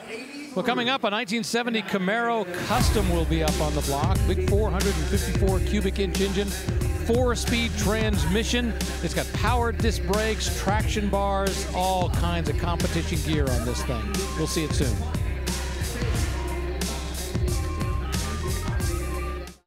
The all-new line of Barrett-Jackson merchandise and apparel is now available. From road rallies to the office, there are many stylish options for the car lover. Available year-round or online at shopbarrettjackson.com. Welcome back to the Barrett-Jackson Collector Car Auction in Palm Beach. I'm here in the staging lanes drooling over the cars, and this one in particular has really caught my eye. It's a 1998 BMW Z3M, lot 88.1. Of course, the Z3 came out a few years earlier, but they gave it the M treatment with the wider body, the more beautiful wheels. This one in Amola red. April previewed a BMW Isetta earlier that couldn't get to 60. This one did it pretty darn fast in 5 seconds with that manual transmission, but under the hood is where they have that M Performance power right here, 3.2 liter inline 6, 240 horsepower. This one as clean as can be, only 57,000 original miles. I love this car. Back to the block. Yeah, really, to be honest, nothing not to love about that in terms of the styling and the performance. Up on the block now, a 1976 Pontiac Firebird Trans Am. Highly optioned car, AM/FM 8-track player inside. And note especially the wheels. On this Trans Am, they would have been 15-inch snowflake-style aluminum wheels, but here we see them as 17 inches, brand new with Nitto tires. So that's a very nice upgrade. As performance tires in smaller sizes are getting tougher to find, I think that's a very appropriate upgrade. 71,000 miles. $23,000. That's the price for that 1976 Pontiac Firebird Trans Am. We'll tune into the History Channel to see some of the most exciting automotive innovations of the future today. 5 entrepreneurs will battle it out for $100,000 in cash and prizes. It's SEMA Launchpad, and it premieres on Saturday, April 15th at 9 a.m. Eastern Time on the History Channel. Up on the block now, a 1956 Thunderbird. Well, this one's had a lot of work done to it. In fact, the entire fuel system from fuel tank to carburetor have been replaced or rebuilt atop that 312 V8. Kelsey Hayes wheels, Goodyear wide whites, and a highly optioned car with power windows, power seat, and both hard and soft top. The consignor of this car has owned it for the past 41 years. It was a daily driver for 2 seasons, and then it became the Sunday Fun Day car. Yeah, what a great story to think that they originally bought this in 1982. And granted, it was a used vehicle back then, but they've had it for all this time.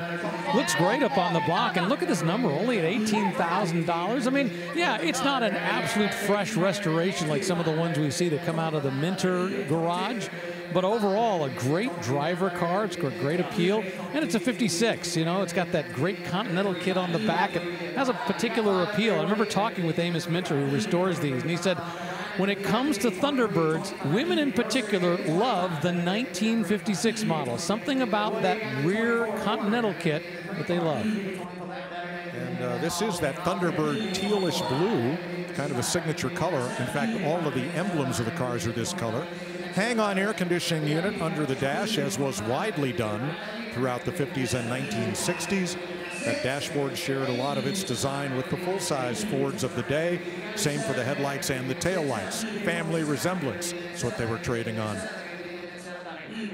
Subtle changes between the 55 and the 56, more changes between the 56 and the 57. Of course, the big change was they got rid of that Continental kit on the back, because while it looked great, with a lot of unsprung weight, made it kind of tail happy. $27,000, man, hard to miss that guy in that shirt. He's been buying cars all day long.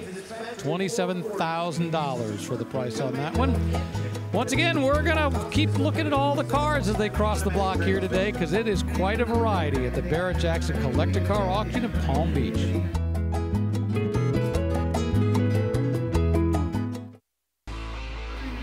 We got a new #1 seller here on the first day of the Barrett-Jackson Collector Car Auction. Not what you were expecting. How about a 1948 MG TC Roadster? Beautifully done with a Judson supercharger, $50,000, the hammer price. And away it goes to a brand new owner. And Rick, I think those add-ons were what put it over the top. The period Judson supercharger, the wacky Arnold intake manifold and tappet cover. Boy, a lot went into that build. And just a few moments ago, we saw a 1953 MG TD roll across and sell for $35,000. So a TD and a TC both bringing good money in. Up on the block now, this is a car that Tyler Hoover previewed, a 1998 BMW Z3 M Roadster. Well, they took the little Z3, which started with a 4-cylinder, and when they put the 6-cylinder M motor into it with its 5-speed and different width tires front and rear and those supportive sport seats, and you had yourself a budget supercar. These things were fantastic. They were over $50,000 new, and the quad pipes denotes it as the M Roadster. These are a lot of fun. I always thought these were the cars that the Mazda Miata owners graduated to. Took it up to that next level. More performance, a little bigger. $25,000 for that beautiful 1998 BMW Z3 M Roadster. Now, some cars are obvious collectibles, but some cars, well, not so much. But they're coming into their own, so we're going to call them second chance collectibles. Here's Mike Joy. This is the row of ugly ducklings, cars you did not want to be seen arriving or leaving high school in, but decades later they have become quite collectible. Case in point, the AMC Pacer. Marketed as the first wide, small car. It was the perfect answer to a question nobody had asked. But today, people want these. How about the Chevy Citation? One of the first mass-produced front-wheel drive American cars. This X11 with sporting pretensions. Not so much. But where have you seen one in this condition? How about a 1969 Fiat 500? Need I say more? Or a DeSoto? Any DeSoto. Fins were in the late 1950s, but by the mid-60s, these were seen as garish, and today, very collectible. But the ultimate ugly duckling has to be the Ford Pinto. Sedan runabout wagon, the up-level Pinto Squire version, very late build, 1980. These were very inexpensive, disposable cars. People bought them and drove these late into the 80s because that's what they could afford. Today, this car with its unbelievable Vaquero plaid upholstery is drawing a ton of attention at Barrett-Jackson. Yes, ugly ducklings can grow up to be beautiful swans.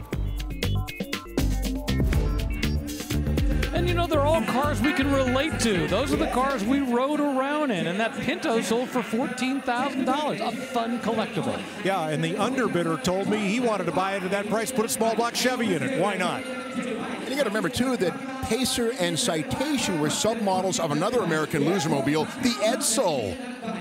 Once again, it all boils down to what do you like? Maybe it's a car you drove around in. Maybe it's a car your neighbor had. I'm a big fan of the Falcons. I love those. And our producer, Neil Sullivan, just bought a 64. So we like some of those cars that other folks have forgotten. 1970 Chevy Camaro. Yeah, kind of a cool Friday night cruiser. This car was born with a 123 VIN. Yeah, it was a 6-cylinder car of maybe 20%. Most were V8s, but that was then. It's now got a Z28 makeover with a 10-bolt rear axle, traction bars, and I kind of like this, sort of a pro stock 1971 style paint job. Big block Chevy under the hood now. Yeah, 454 cubic inches. That spoiler on the back was standard on the Z28 for 1970. This is not, however, a Z28. That's okay. $24,500 for a custom 1970 Chevrolet Camaro. Away we go, but we promised we're coming back. I mean, how could we not when we have all these great cars left across the block during our coverage of Barrett-Jackson?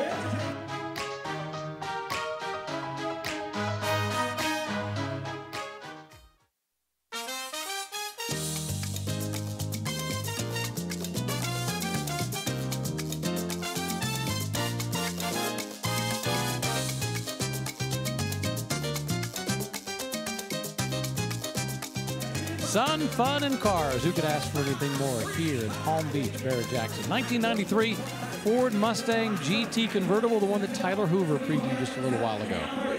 3,460 miles, but 1993 was also the final year for the Fox Mustang, and 1994 brought on the SN95. However, 93 was the final year the convertibles were done off-house at Cars and Concepts. Every one of these Fox convertibles went about a 50-mile round trip to Cars and Concepts to be decapitated and turned into a convertible. This one is a 5.0. It is an automatic, but again, under 4,000 miles.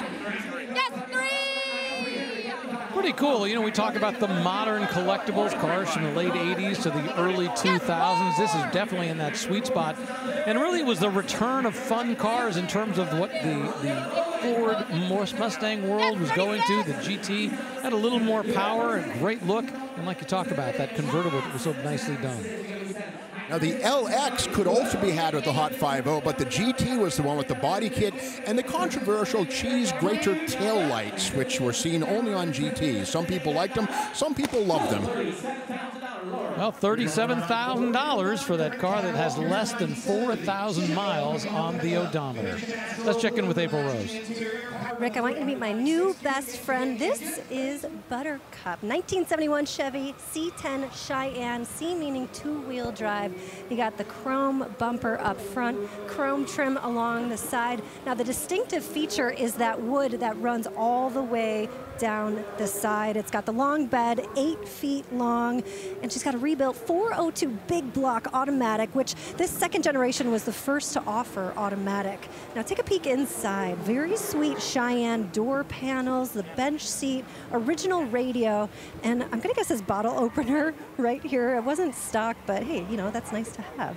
The headliner looks great, nice detailing and all the Cheyenne trim. And these square body trucks, they're always an eye turner, but especially with this two-tone paint, Buttercup looks so fun to drive. Rick, give me the keys.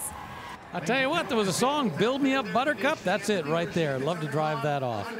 El Camino time up on the block in 1970. Yeah, this one is an SS396. Not sure it's a documented original, but it presents the part. Of course, the 396 is the big block, plenty of horsepower. El Camino, the best combination of a passenger car and a pickup truck there ever was. Not too big, not too small. And the consignor lists this car as a 1970 Chevrolet El Camino pickup. They're not calling it an SS in the title, and they're saying that it has SS390 equipment. So the bottom line here is, while it looks like an SS, if you go off of what they're actually saying, it is not. But it looks great, it's got a great appeal, so why not? And to your point, Rick, until 1972, Chevrolet VINs only tell you if it's an 8-cylinder car or a 6-cylinder car. We go to the VIN, we see 136. Yeah, it was born in V8, but it could have been a 307, a 350, a 396, or a 454. You choose. Well, this does have the round gauges that you would have with the SS, and that's a pretty time-consuming and expensive thing to swap out. $24,000, and we're going to check in with Tyler Hoover. I'm with lot 113, a 2012 Chevrolet Camaro ZL1.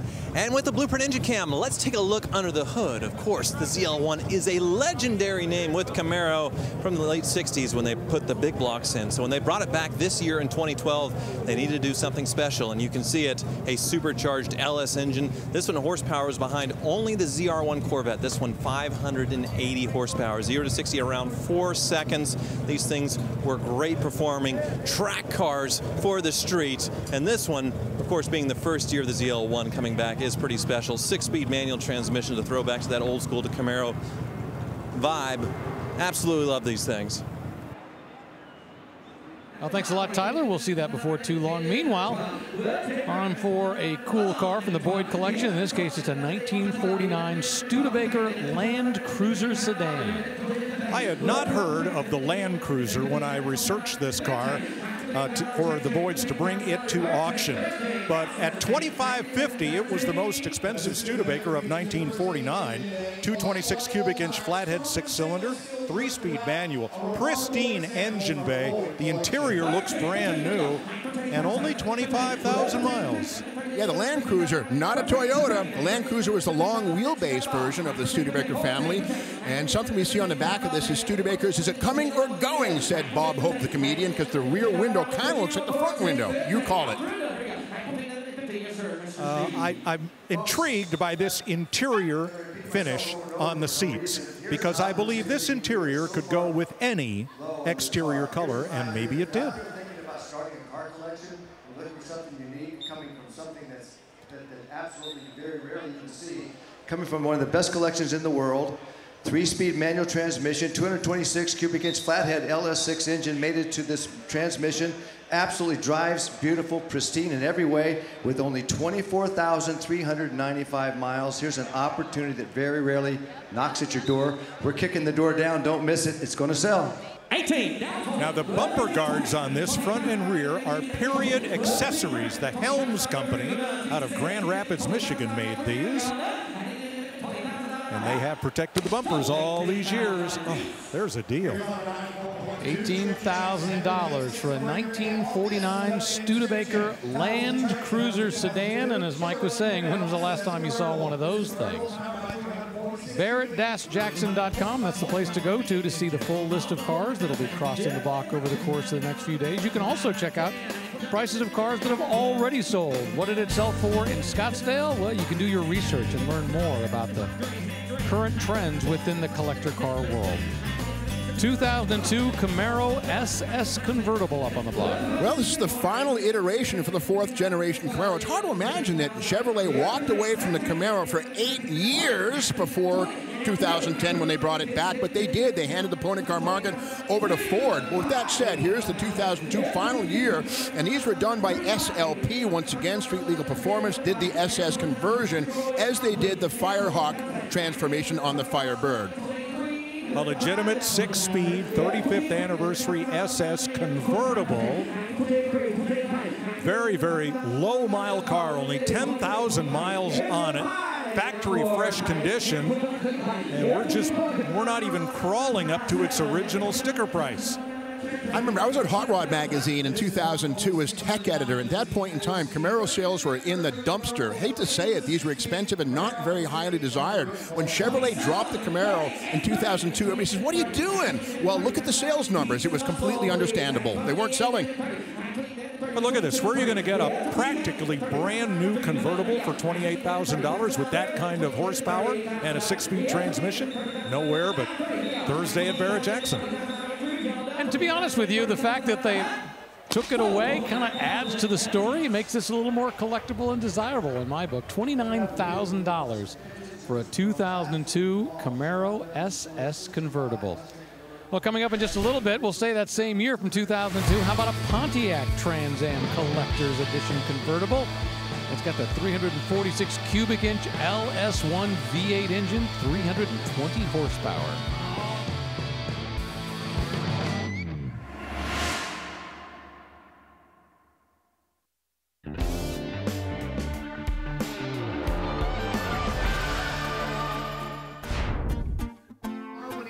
Welcome back to the Barrett-Jackson Collector Car Auction from Palm Beach. We're here at the South Florida Fairgrounds. Place is packed. More than 600 cars.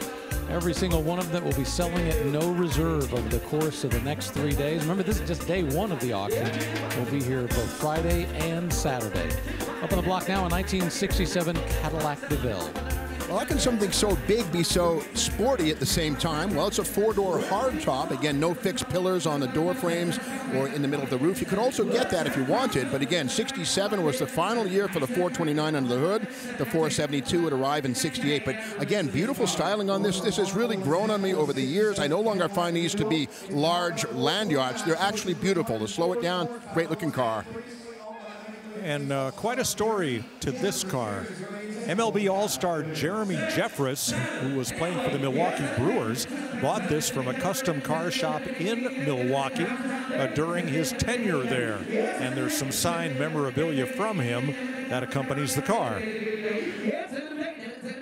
These are body on frame, unlike certain Chryslers at this point in time, which were unit construction, and even Lincolns at this point were unit construction. So body on frame gives you a better chance at isolating the inside of the car from chassis and road noise than unit construction would. And while the Eldorados have a lot of appeal as two-door cars, the great thing about this is what you can take your fun family with. Go out for ice cream. Everybody's got a door to get in. There's plenty of room, plenty of leg room in the back. It's a great car. And I got to say, I always look underneath. It still has the original single exhaust. I always look. This one has not been messed with, which is good news. Most people put duals on them, but that defeats the purpose. When you get that dual exhaust system, they rumble. It's all good. But again, it's not a Hemi Cuda. It's a Cadillac. You want it to be quiet. That single exhaust does the job. Well, by the pound, this is a heck of a deal, and this car is in beautiful shape. I think there's a possibility you could daily drive this and enjoy it for some years to come. I mean, it's not a perfect car. I mean, I'm looking at the paint. It's not perfect. The chrome is the same way, but in terms of the fact that it's all straight, it's all clean, it's pretty nice. And guess what? They just sold at $12,000. I think you're right. Per pound, that is just an absolute screaming deal. Congratulations to those folks right there. Rolling up behind it, another car from the Boyd collection, a 1952 Studebaker Champion convertible. Well, again, where'd you ever see one? This was the top-of-the-line Studebaker for 1952. And you'll notice the camera comes up how this car is much narrower than its full-size competition from Ford, Chevrolet, and Plymouth. Studebaker played to that. They had a variety of body styles, including this, the top-of-the-line convertible. Yeah, this one is not the bullet nose. That would have been 1950 or 51 with that crazy circle in the front. But again, the Champion would have been the sporty version. This one does not have the optional V8. Studebaker had its own V8 in 1950, yeah, the 239 cubic incher, but this one has this flathead 6. Yeah, kind of on its last legs, but it's bolted up to an automatic transmission. Now, here's another interesting interior choice. Oh, the door is locked. Well, we can't. Can we remedy that? Look at the stripes here on the seats. You could put this interior with any exterior color. Great convertible top is in great shape. So is most of the stainless trim. Wide white walls, but where are the Studebaker fans? And there's the automatic logo on the back. If you had an automatic in the early 50s, you bragged about it, because in the 1940s, automatics were very, very uncommon. But in the 50s, it became more readily available as Borg Warner and Hydra-Matic began to sell their automatics to smaller companies like Studebaker that didn't make their own automatics. Well, $18,000, 1952 Studebaker Champion, sold brand new back in 52 for $2,090, only has 28,000 miles on the odometer. The way it goes, and rolling up behind it, Oh, I love this. It's a 2009 Dodge Challenger drag pack. Well, you know, in the world of trucking, there's a thing called a glider kit. You can take your engine and your transmission and axles and add them to a brand new cab and frame. Well, the drag pack, when it debuted in 2009, was truly that. These have an engine and a transmission. When we come around to the back of this, we'll see these were delivered to the dealership on a beam axle. You had to supply your 9-inch, your 8 3/4. So these were truly kits you had to finish out and then go NHRA drag racing. From year to year, the drag pack would evolve into fully running cars with the Viper V10s, etc. But it all starts right here. This is a very important piece of Mopar drag racing history. Any collection should have this or one of these. And what's really cool is that they've left those original wheels on there. They haven't gone ahead and put on the big tires that they would have gone racing with. So this is exactly the way it was delivered to the dealer. This does not run. Once again, it's up to you to make it complete. But again, it's the raw material. But again, the drag pack program starts right here. Built in Brompton, Ontario, and then towed to the selling dealer, All American Dodge in Midland, Texas. Well, the way that one goes, $28,000 for a 2009 Dodge Challenger drag pack. 2011 Camaro SS convertible coming up onto the block. Well, 2011, first year for the return of the Camaro convertible. 2010, of course, saw the coupe, and this one is an SS, which means it's got the 6.2-liter V8 engine.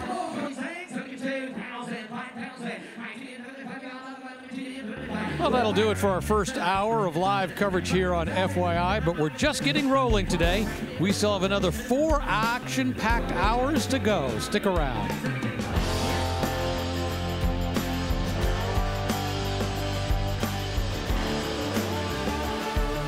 Welcome to the world's greatest collector car auctions. This is Barrett-Jackson Palm Beach, and boy, what a day it's been so far.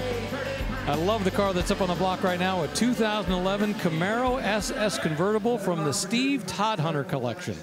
Yeah, this is a 5th-generation Camaro. 2010 saw the coupe debut, and of course, 11 saw the open roof convertible, as we see it right here. This one has a 6.2-liter backed by an automatic, so it has 400 horsepower. Stick shift would have 426 horsepower. And this 2011 Camaro has traveled just 11,000 actual miles, barely broken in. The 5th-generation Camaro was truly a breakthrough. First Camaro with independent rear suspension, possible V6 engine. The smallest engine had 300 horsepower. So, I mean, even the mildest Camaro at this point in time was as potent as anything from the 1980s. Well, it just sold here at Barrett-Jackson for $36,500. Makes its way into our top 10. You want to be a top 10 car right now for this first day of the Barrett-Jackson collector car auction. Better sell for at least $35,000. The #1 sale overall so far is a 1948 MGTC Roadster, $50,000. Right behind it, 2002 Pontiac Trans Am Collector's Edition convertible, another one from the Steve Todhunter collection. Well, while the Camaro took a little hibernation between 2002 and 2010, the Firebird never came back. The final year, right here, 2002, and the front fenders even have logos on them. It says Final Edition, Final Breed, and here it is right here. It's a convertible. This is the one you want. 1,025 miles. Go, Shane. And that's the number, 1,000 miles. LS1 V8, Ram air induction, and that 346 V8 is all aluminum.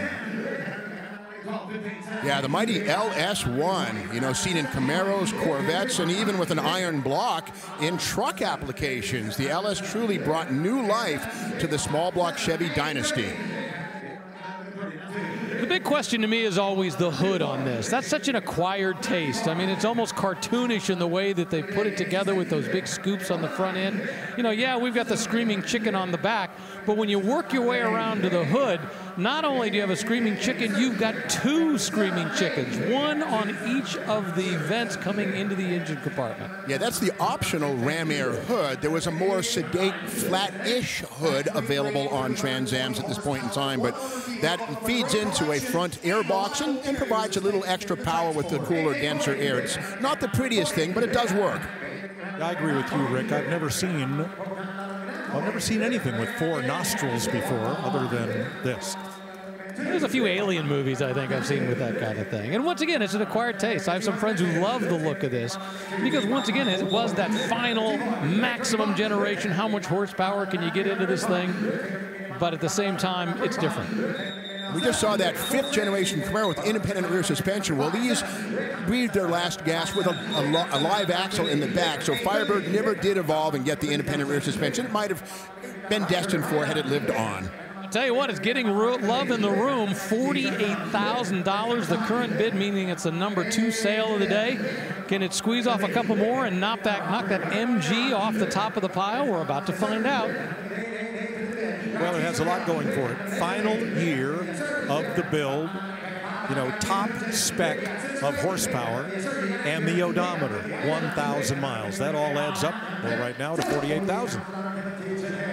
Well, came close, but it's the #2 seller of the day so far at $48,000 for that 2002 Pontiac Trans Am Collector's Edition convertible.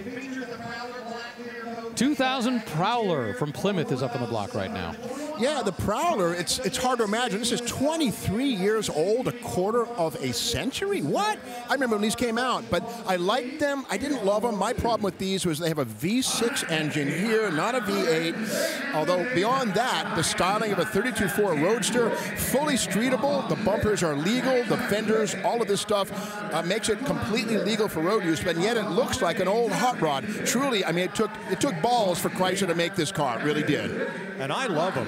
There were kits to remove the front bumpers and accommodate the turn signals and parking lights in a way that made this thing really look great. No, the V6 didn't have all the power in the world. It had rocker arm style Formula car suspension in the front. It was an incredible build. These were fun cars, Steve, but after about 75 miles of driving them, maybe you wanted something else. One thing these things debuted in a mass production setting is a composite rear brake rotor. It's aluminum and steel bonded and molded together. It's not a big deal, but it is a big deal. They're lighter than iron, and yet the first time seen in mass production. We think about carbon ceramic brakes today, pretty exotic stuff. Well, that was exotic in the year 2000.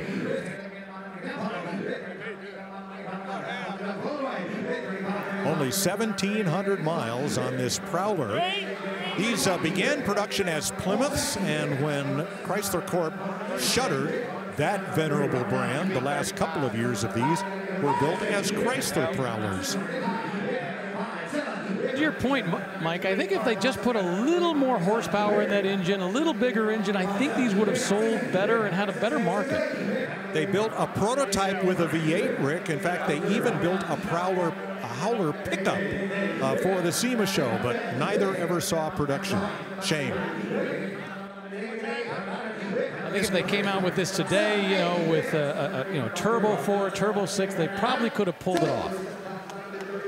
$37,000. Well, that is the last of the Steve Todhunter collectibles we're going to see today, but we've still got more to come over the next couple days. In fact, Craig Jackson and Mike McCullough are going to take a look at some of the collection and the cool trucks and SUVs we're going to see.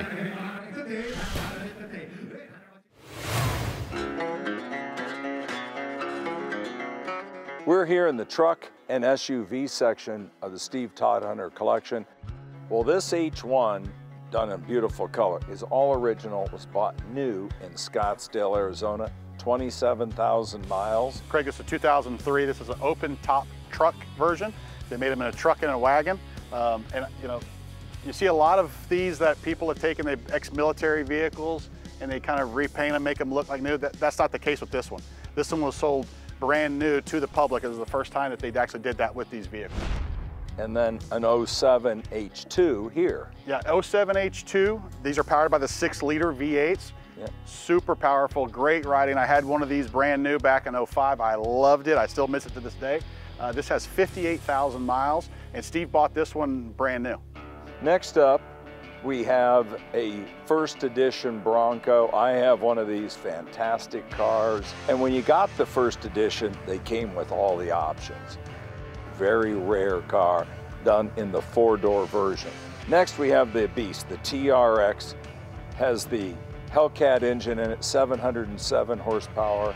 Craig, this is the Ignition Edition, finished in Go Mango. These trucks are absolutely, like you said, they are beasts. 6.2 liter, 707 horsepower. It has the full off-road suspension. This truck is definitely at the pinnacle of performance trucks on the planet today. Next to it, it's kind of what you call its predecessor. It's the 2004 Dodge Ram SRT 10. With the Viper engine in it. That's right. It had the Viper V10, it had a 6-speed manual transmission. Steve actually bought this truck brand new in 2004. In beautiful condition. I remember when they came out with these. Following along with Steve's love of the Mopar vehicles, 1979 Little Red pickup truck. It's original paint, original interior. It has 70,000 original miles. And talking with Steve about this, he said, I don't know, you just get in it and it drives amazingly well for a 1979 pickup. And you just look at all of them, how clean, the condition they're kept in. A magnificent collection.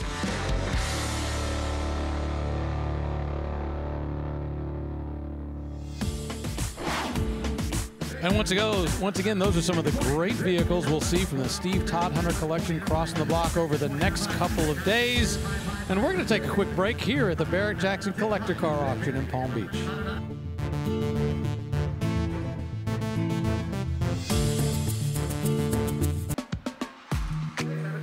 Out of the McGuire staging lanes, it is your last chance to look at the cars before they roll up onto the auction block. Relatively calm out there before the chaos of what happened center stage. And boy, there's a great collection. I love the El Camino, the Nova right there, the Olds, everything out there before it gets up onto the block. And guess what? We have a new top seller, a 1961 Pontiac Catalina. This is a tri-power convertible. It's got everything from the early 60s, currently bid to $52,000. That beautiful restoration. Of course, the stance on this is wider by about 3 inches than a Chevy or an Oldsmobile. This is the Pontiac wide track marketing and engineering on display.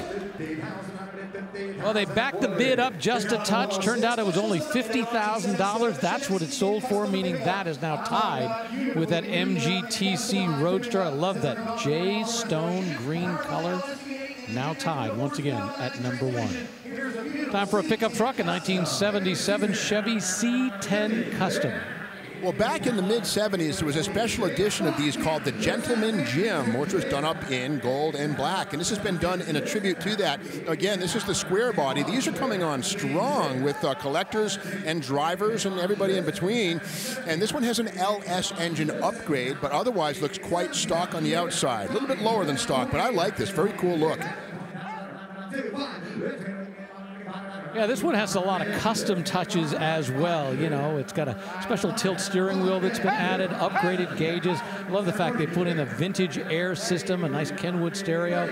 So they've taken it from that cool initial edition and made it even better. I have to eat my words, and maybe the fillet that once was inside of the hide inside of this truck. Outside it looks stock, but that hair interior, the cow hide is amazing. Very Texas. Let's take a look here. And there it is. How cool is that? Not stock, but I like it.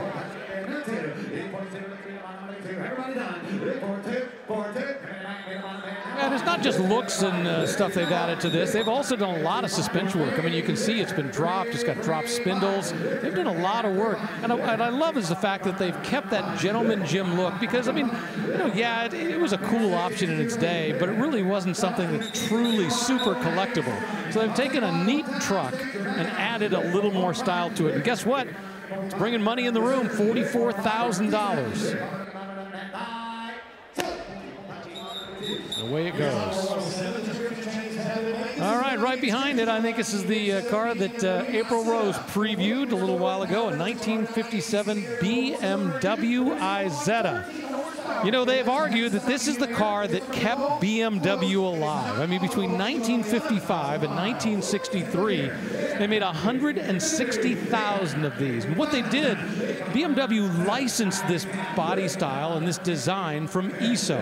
Now, if you look at the ESO version that initially came out, it's a little bit different than this, but ultimately it's the same basic concept, although this does have a BMW engine. But the cool thing is the way the wheel articulates. You see, if you close that, the wheel comes back in. As you open it, it comes back out. Surprisingly very roomy. What's interesting, too, is that stick shift. It's got a backwards H pattern.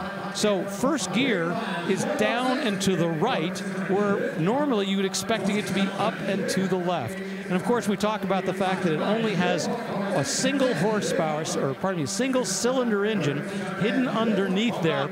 And the perfect thing is that one of the reasons that the engine is mounted right here on this side is that with a left-hand drive vehicle, the driver is on the left-hand side. So the idea was it would actually balance it, so it was better balanced as a vehicle.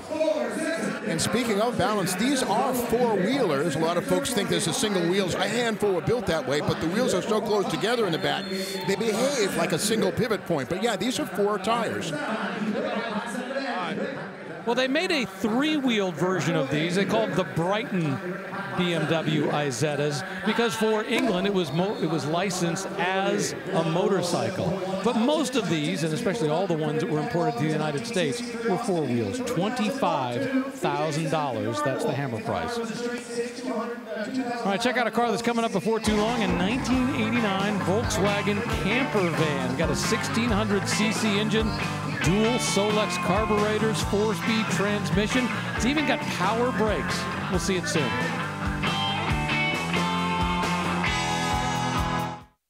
The all-new line of Barrett-Jackson merchandise and apparel is now available. From road rallies to the office, there are many stylish options for the car lover. Available year-round or online at shopbarrettjackson.com. Back here at the South Florida Fairgrounds, the Barrett-Jackson collector car auction from Palm Beach. So much great machinery that's going to be crossing the block. Needless to say, no shortage of Broncos because this has been a Bronco storm this last couple years. But great trucks as well. And up on the block now, this is the '89 Volkswagen custom camper van that we previewed just a little while ago. Yeah, this one is similar to a Westphalia. I'm not sure if that's what it is. This is a 1989, which means it was certainly built for a market other than North America. These were probably built and sold in Brazil for many years. But by this point in time, in '89, the Vanagon had taken over for this family of Volkswagen bus. Yeah, I mean, you think about it, the concept of the Volkswagen van, the bus, if you want to call it that, goes back into the 50s. I mean, the fact that they were still building them this look in 1989 is absolutely amazing. And the fact that it was still holding it. And really, you know, they changed the body style significantly between 67 and 68. From 68 on, it was this bread van look. Let's have a look, of course, as always, the engine's in the back. The beauty of that is that there's no engine tunnel. There's no hump in the front between the seats. It's all back here. The rest of the vehicle is purely for moving human beings, 100% efficiency.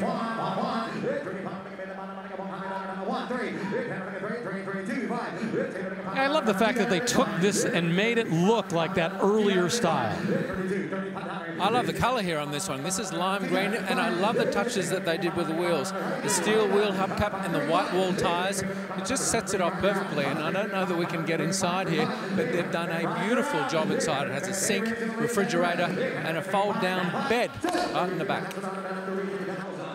A lot of custom work went into that, $33,000 for a 1989 custom camper van. All right, Super Saturday's coming up, and both Craig Jackson and Mike McCullough have been drooling over a car that will be crossing the block.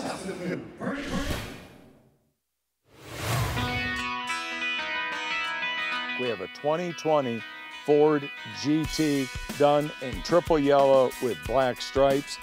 Nicely optioned, has the carbon fiber wheels on it, titanium lug nuts, titanium exhaust, dark energy interior. The paint has also had a full wrap. I have Mike McCullough with me. Tell us a little bit more about it, Mike. Yeah, the 2020 GT, Ford GTs are amazing vehicles. They're powered by the 3.5-liter EcoBoost twin-turbo V6. It puts out 660 horsepower for this year. This vehicle has only been driven just under 1,300 original miles from new. They are true race cars, but they also have the creature comforts inside of them. It is coming from the Steve Todd Hunter collection. Great cars to drive. Very rare. If you didn't make the original list to get one, this is your opportunity.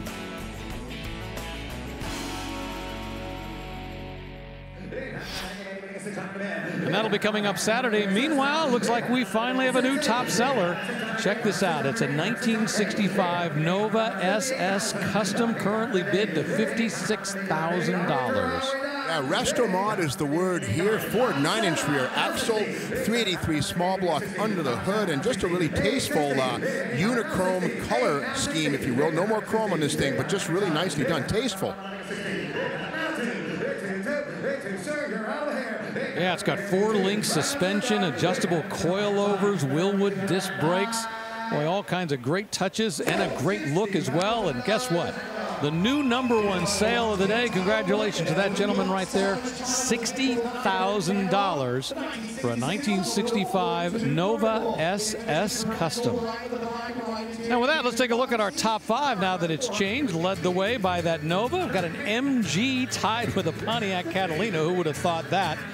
We got a Pontiac Trans Am and a Chevy C10, all in our top 5.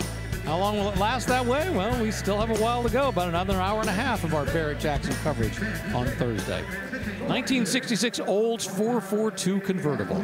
Well, it's a true 442. The VIN has a 338 in the beginning. That's the body code for a 442. This one's slightly modified. The wheels are a little bit later. This still has the original drum brakes front and rear. Of course, disc brakes wouldn't be available on the 442 until 67, but a very rare body style here. Now this one's interesting. The consignor points out this one has a rebuilt salvage title, which is it's not one of those that's been involved in a mine or something. This has had something significant that was done to it. Whether it was stolen, whether it was an accident, it was hard to say, but it was damaged somehow.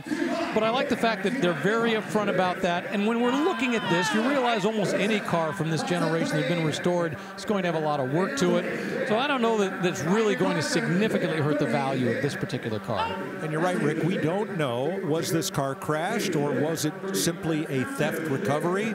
That is not indicated on the title. So, as Steve says, if only cars could talk. You got to remember, too, the 442 was actually the same basic chassis as a Chevelle or a GTO, but frankly, about 6 inches longer. Yeah, Oldsmobile added a lot of length to the body, the front fenders, but underneath this is the same frame and chassis pretty much as a GTO or a Chevelle or a Buick Skylark. But again, Oldsmobile made the body a little bigger. Now that is really long. It looks like a full size, but it's an intermediate.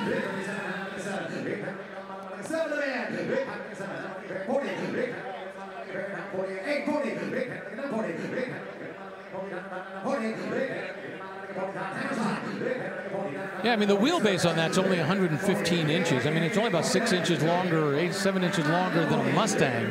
But the overall length is 204 inches. A lot of overhang on both the front and the rear. $39,000 for that 1966 Olds 442. And the Summit Racing sold sticker goes on, and away it goes for $39 grand.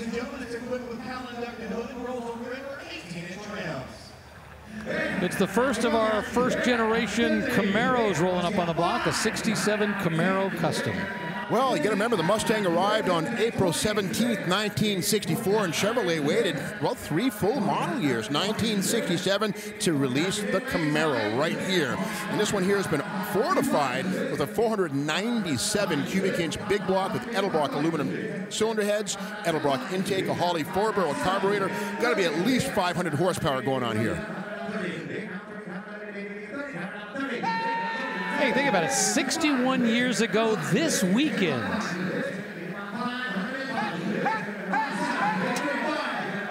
Now the VIN on this one begins 124. That means it was born a V8 car. 123 would be a 6-cylinder, but again, that was then. I like what they've done. It's very modern and yet retro. The big wheels and tires give it a 21st century flair, but the rest of it's pretty much 1970 hot rod, Friday night street racer. I mean, they were obviously a little bit late to the game. I mean, the Mustang had already been out for a couple years. They sold less than 200,000 that first year, but when you think about it, it was strong sales. And what I liked about the first generation of Camaro was the fact that underneath it was more forward-looking than the first generation of the Mustang. The Mustang was built on the old Falcon chassis. This was built on what was going to be the Nova chassis, but it was the next generation of Nova. So underneath, it's really a much more modern vehicle than the Mustang of the same year.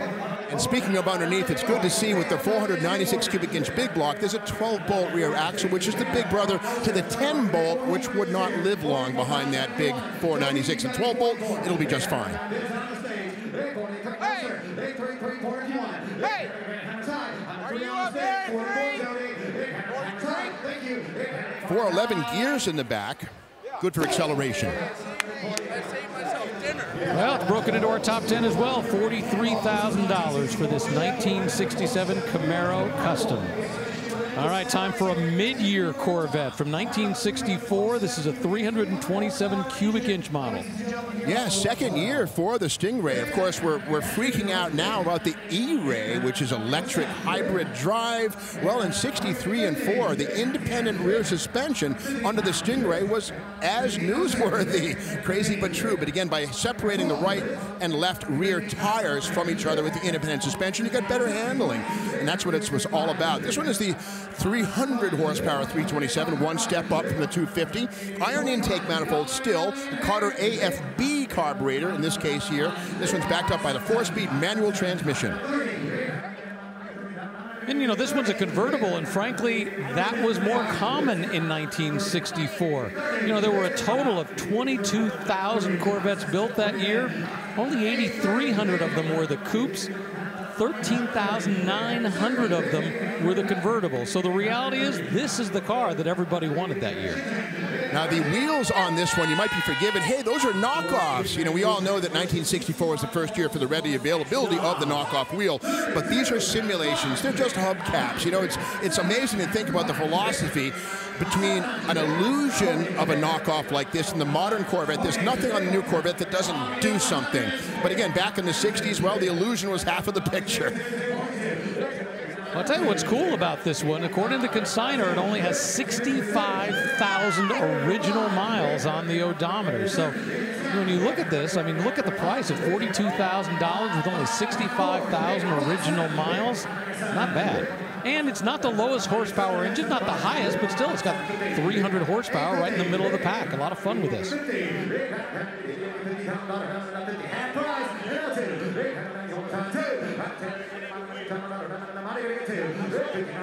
1964, the final year for drum brakes all the way around. 1965, you would get disc brakes at the rear, which again was very much a breakthrough in the industry.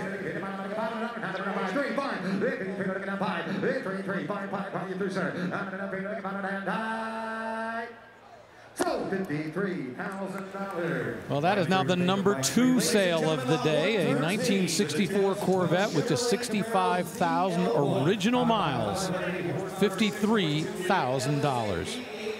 We're going to stay in the Chevrolet family, but much more modern, a 2012 Camaro ZL1, 580 horsepower. Yeah, you know, when the Mustang GT500 hit the scene in 2006, 2007, Camaro had to do something, and that something was the ZL1. Now, ZL1, of course, is a reference to the 1969 aluminum 427 engine, and that engine had a 4-barrel carburetor. That was then. This is an aluminum engine here. However, the supercharger on this one makes way more power than the original 430 horsepower 427 ever could. This one's a 6-speed manual. It's not modified in any way. It's very pure, and that's the way I like them best. Yeah, the color is ashen gray metallic. You know, I love that fact with a factory rear wing painted to match. It's got black leather, Alcantara interior. Just nicely done all the way across the board.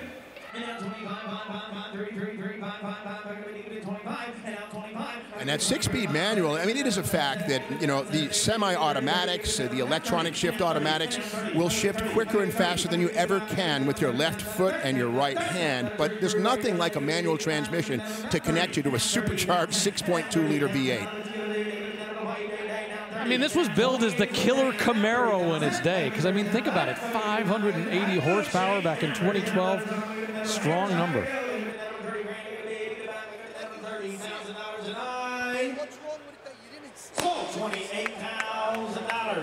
Well, there you go. A lot of horsepower for $28,000 from that 2012 Camaro Z01. And, you know, that sale reminds us of a pretty special moment we had in Scottsdale earlier this year with another ZL1.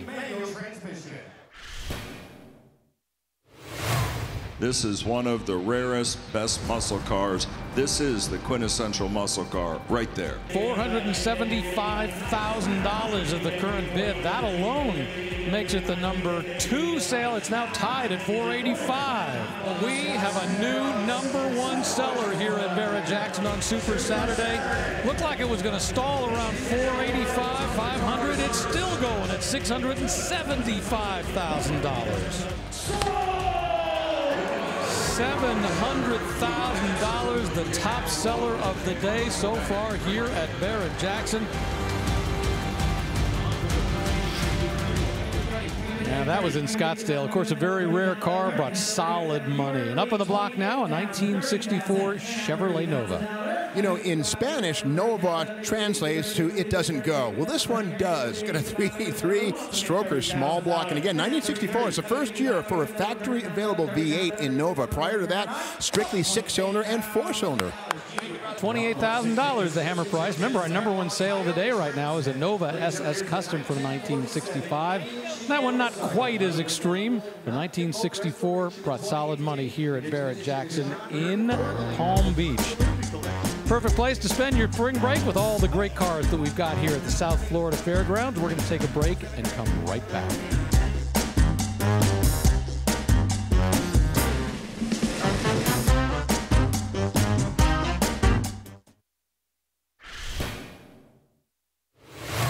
When you come to Barrett-Jackson, you get to see some amazing collector cars.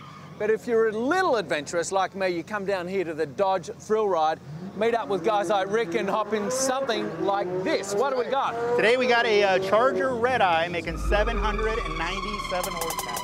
Let's go, Ricky boy! Okay, Rick. Yeah, I got it. Oh, no! Let's go, Rick! Come on! Uh-oh. Whoa, oh, oh, oh! Holy moly! Oh. 797 horsepower. That was crazy. That was fun. That was fun. Did you like it? Fun for you. That was a little rich hot sauce. Extra sauce. I put extra sauce on that one. I'll tell you, the best part about that is that's not just a special ride for our crew. If you're out here at Barrett-Jackson, they have the thrill rides. Everybody gets to go out and do that. So it's a great opportunity to see just exactly what it's like to get thrown around with 700 horsepower. $25,000, the current bid for a 2009 Cadillac XLR. The XLR shared a lot of stuff with the Corvette, the C6 Corvette of the era, with one key difference, that North Star V8 under the hood, but still had a torque tube with the transmission going to the rear. This one automatic. Obviously very different styling. I think they did a great job with these. Yeah, these kind of pick up where the Cadillac Alante left off, but these finally got it right. No more front-wheel drive. Again, as you said, Tyler, these have the rear-wheel drive setup, and some of the Corvette's bones. But again, that North Star is a much higher revving engine than the LS could be. Yeah, 320 horsepower. Congratulations to those folks there. It's a pretty cool car. Not a lot of them out there.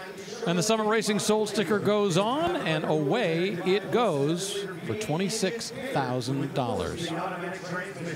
1990 Chevy K5 Blazer rolling up on the block. Well, this would be the end of the line of the K5 Blazer, the Blazer that I envisioned in my head, which started in the early 70s. It had the full roof that comes off, of course, by the 80s, and by 1990, they had the half roof. But nowadays, the Blazer is a crossover SUV, and I think it's kind of a crime that they put that name on a crossover. What do you think? You know, it's funny, everything's coming back. Bronco, Maverick. I wonder if the Pinto and the Vega will ever come back. We'll have to see. Well, and out in the Chevy Showcase, which is here, they've got the Blazer EV. So they've got the next generation of Blazer as well. Yeah, I would say they did put the full-size Bronco on something that actually has some off-road capability, not a normal crossover. I get that's what people are buying nowadays, but when I think of a Blazer, I think of this. Of course, the fuel-injected 350, you know, big solid axles. And this one's really, really nice. Bright red paint. Yeah, we look at the front hub on this, we see the little 4x4 logo and no toggle. In other words, this one has the automatic four-wheel drive, so for once you didn't have to get out and lock in your hubs to put it in the four-wheel drive. That's done inside. And while the Blazer may have come out in reaction to the Bronco, it was a really different vehicle from day one, whereas the Bronco was a short wheelbase built on a very specific chassis. When the Blazer came out, it was like, all right, let's throw it on a truck chassis, and in reality, they were looking at the future of what became even with the Bronco. This one is fuel injected, and no, it's not a tuned port Corvette or Z28 engine. It's basically a throttle body on the 5.7, and that was done for fuel efficiency, emissions, and yeah, drivability. I'll tell you what, a lot of fun. Just sold for $17,000, a 1990 Chevrolet K5 Blazer with that 5.7-liter V8 engine, automatic transmission. Away it goes.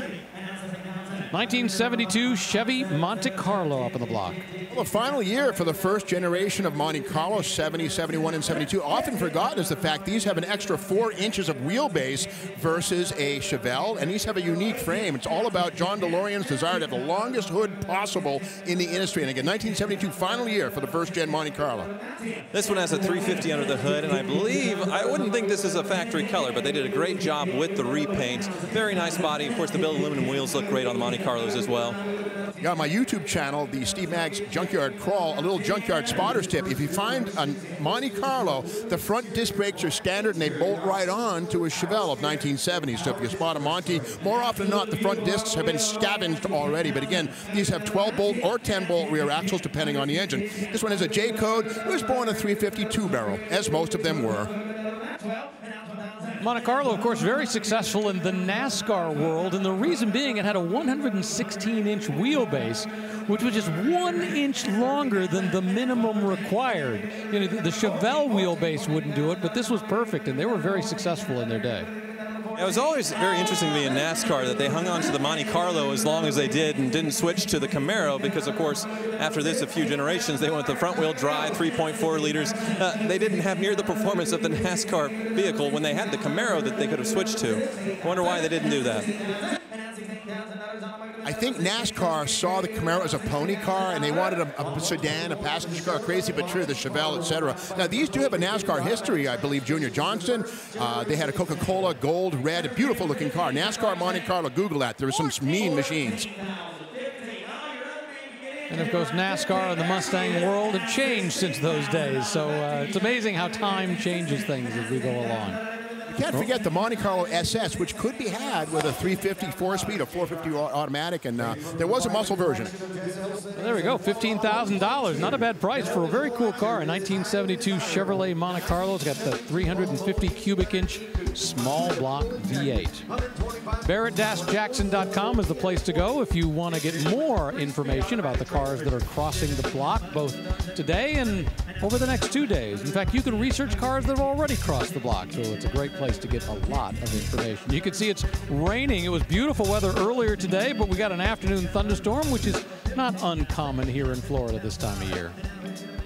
Up on the block right now, how about a 1972 Volvo 1800E? Now, Rick, this one is known as Roger, and I'm sure you have a sense of why it might be called Roger, right, guys? I know, but does Tyler know? Roger Moore, the Saint. Great James Bond, right? Proud of you, young man. Now, as the story goes, the producers of the Saint went to Jaguar to ask them for a car, and they said, absolutely not. At the time, Roger Moore had a Volvo 1800, and he said, why don't we just use my car? And then here we have it. wonderful car. This one has had a 4-year restoration on the body. It's had $43,000 put into it. It's all original, all of the engine, all of the dash interior. It's immaculate.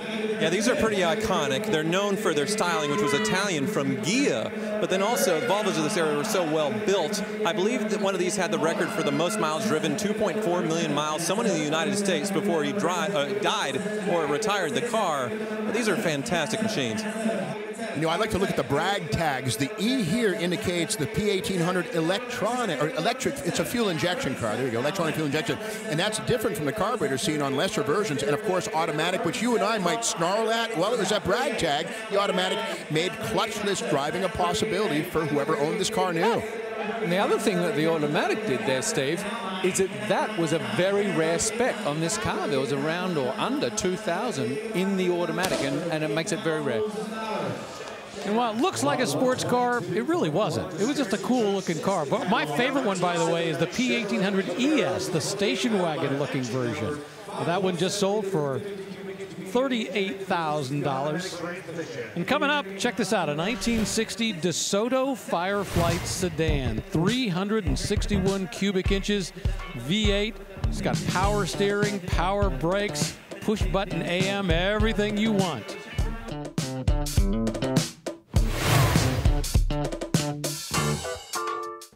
Consign now to join the world-class collector vehicles already in the lineup for Barrett-Jackson's 2023 Las Vegas event. June 22nd through the 24th in the West Hall of the Convention Center. Sell your car where the bidders are.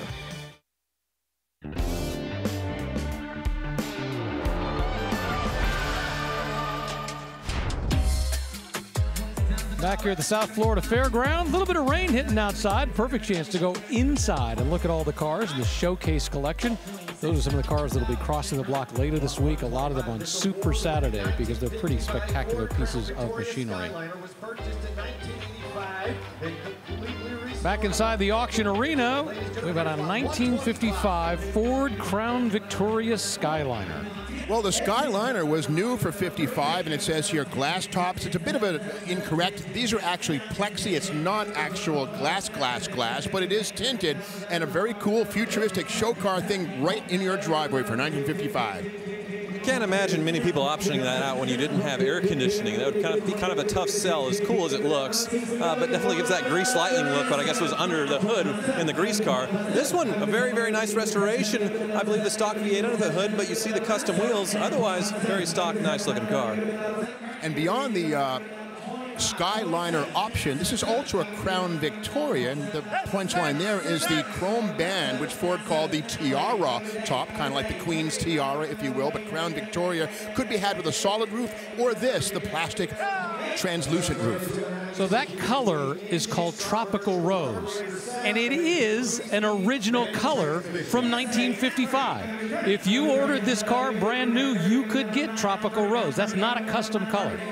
I'm not sure many cars could really carry off Tropical Rose and black two-tone on the interior and exterior, but I think it looks great in that.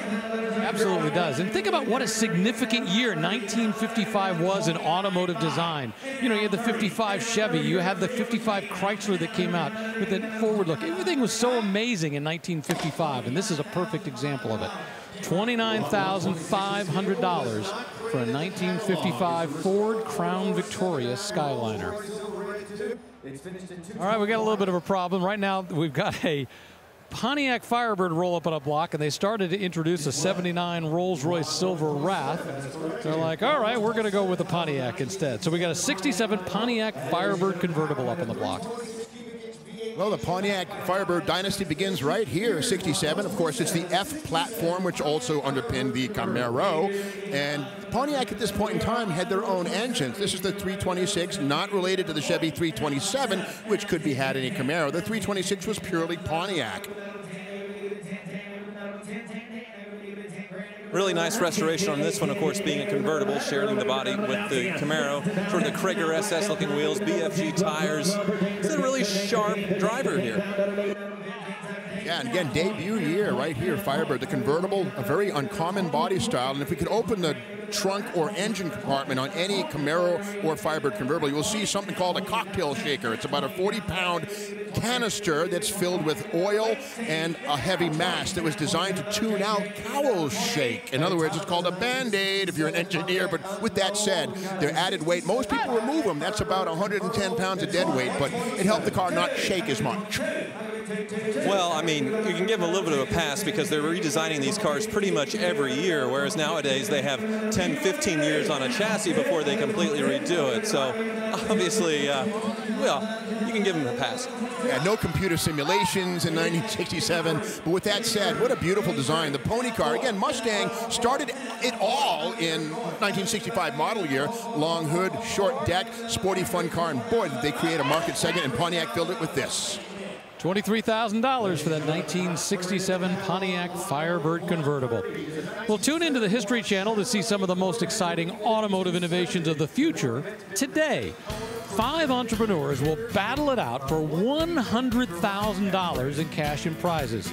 It's SEMA Launchpad, and it premieres on Saturday, April 15th at 9 a.m. Eastern Time on the History Channel. Make sure you tune in. Don't forget, we are on the History Channel for 7 hours of live action auction here at Barrett-Jackson on Saturday. $25,000 the current bid for a 1971 Corvette. Oh, they weren't all 454s. They weren't all tri-powers. Of course, 1970 was the year that the 350 could be had, the 454 could be had. This one's a base 350, flat hood car. Got a 4-speed, but it's a nice numbers matching example. Yeah, 270 horsepower was the bottom of the horsepower range. I mean, you could work your way up to 425 horsepower. But when you think about it, it was still pretty solid for its day. And when you had the looks, you know, and it was proven a few years later when the horsepower dropped tremendously, as long as you had the looks, people were still interested in the car. $34,000 for a 1971 Corvette with that 350, 270 horsepower engine. All right, a little while ago, April previewed this pickup truck. It's a 1971 Chevy C10 Cheyenne, nicknamed Buttercup. Yeah, I get it with the butter yellow paint and the white. It would shine yellow on the bottom of your chin if it was a flower. This one has 400 cubic inch logos on the front fenders. But we know better than that. This actually is the 402, which was the 396 with 60 thousandths overboard. Confused yet? But anyway, big block power from the factory, automatic transmission. The wheels in this are a little bit more modern. These are late 70s pieces, but a classic add-on. And this is a long bed, half-ton, 2-wheel drive. Short beds are a little more desirable, but frankly, if you wanted to work a truck like this, not that you would, the long bed is far more useful with its 8-foot load floor.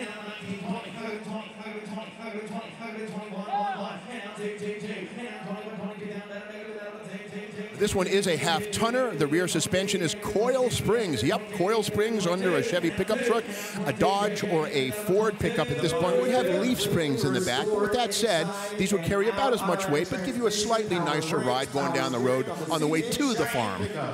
You know, these were called the Action Line trucks. This basic style came out in 1967, lasted for about 5 years. This was getting toward the end of the run, but you know, sometimes they're also called the glamour trucks because the idea was they were getting more appealing from a styling perspective. So, you know, this thing with that Buttercup look really was that next generation of starting to think, okay, we want a truck that's more than just utilitarian. We want it to look nice. And getting into 1973 with the advent of the square body, they came with the 454 as an option. But at this point in time, the 402 was the biggest V8 you could get. Way it goes, $24,000 for a 1971 Chevrolet C10 Cheyenne pickup truck. Love the way it's all put together. Less than 60,000 original miles.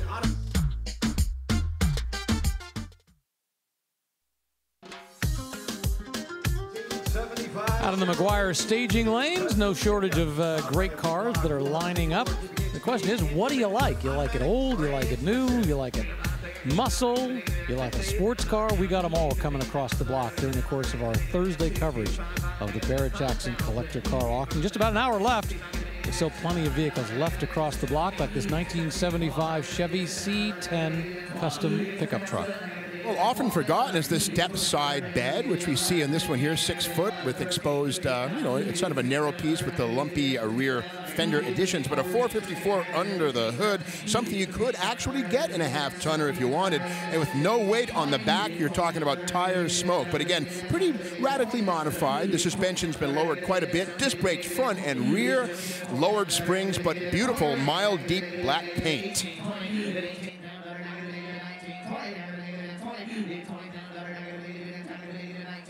You know, this was really the 3rd generation of the CK series. You know, this generation started in 1973. By 1975, you know, it was really in its full line. Some people call it the rounded line, or the box body, the square body. In many ways, it was really the next generation, the modern generation of pickup truck that we finally saw arrive on the scene. A rustic feature on the step side is the way the tailgate is latched. There's no center, there's no spring loaded, nothing. Just pins and chains. The only bummer with these chains is ordinarily these would have a plastic coating on them, so when they go back, they don't wear through the paint. With that said, the step side would have a much more elegant tail lamp or tailgate solution. Yeah, because it's not going to take long before those things start digging into the paint. $25,000 for a 1975 Chevy C10 custom pickup truck with a 454 cubic inch engine. Well, don't forget to tune in to our Super Saturday coverage at 11 a.m. Eastern Time on the History Channel. And whether you're a true history buff or you just tune in for episodes of your favorite series, the History Store is your one-stop shop for exclusive and official History Channel gear. Shop now and get your piece of history at historystore.com. Up the block now, a 1970 Plymouth Roadrunner. Well, the 3rd model year for the mighty Roadrunner, 68, 69, 70, and the final year in this styling cycle. This one has the standard Roadrunner bulged hood. It does not have the air grabber, which is an optional door that would open up right here and grab the air. This one's a 383 4-speed car. Something new for 1970 was down the side, those dust trail decals as an option, as was the faux scoop in the quarter panel, also seen 1970. Kind of like the 3M reflective tape used for the tail stripe. If you hit this with a flashlight, this turns white at night. It was regarded as a safety feature as well as a marketing touch. Brilliant stuff.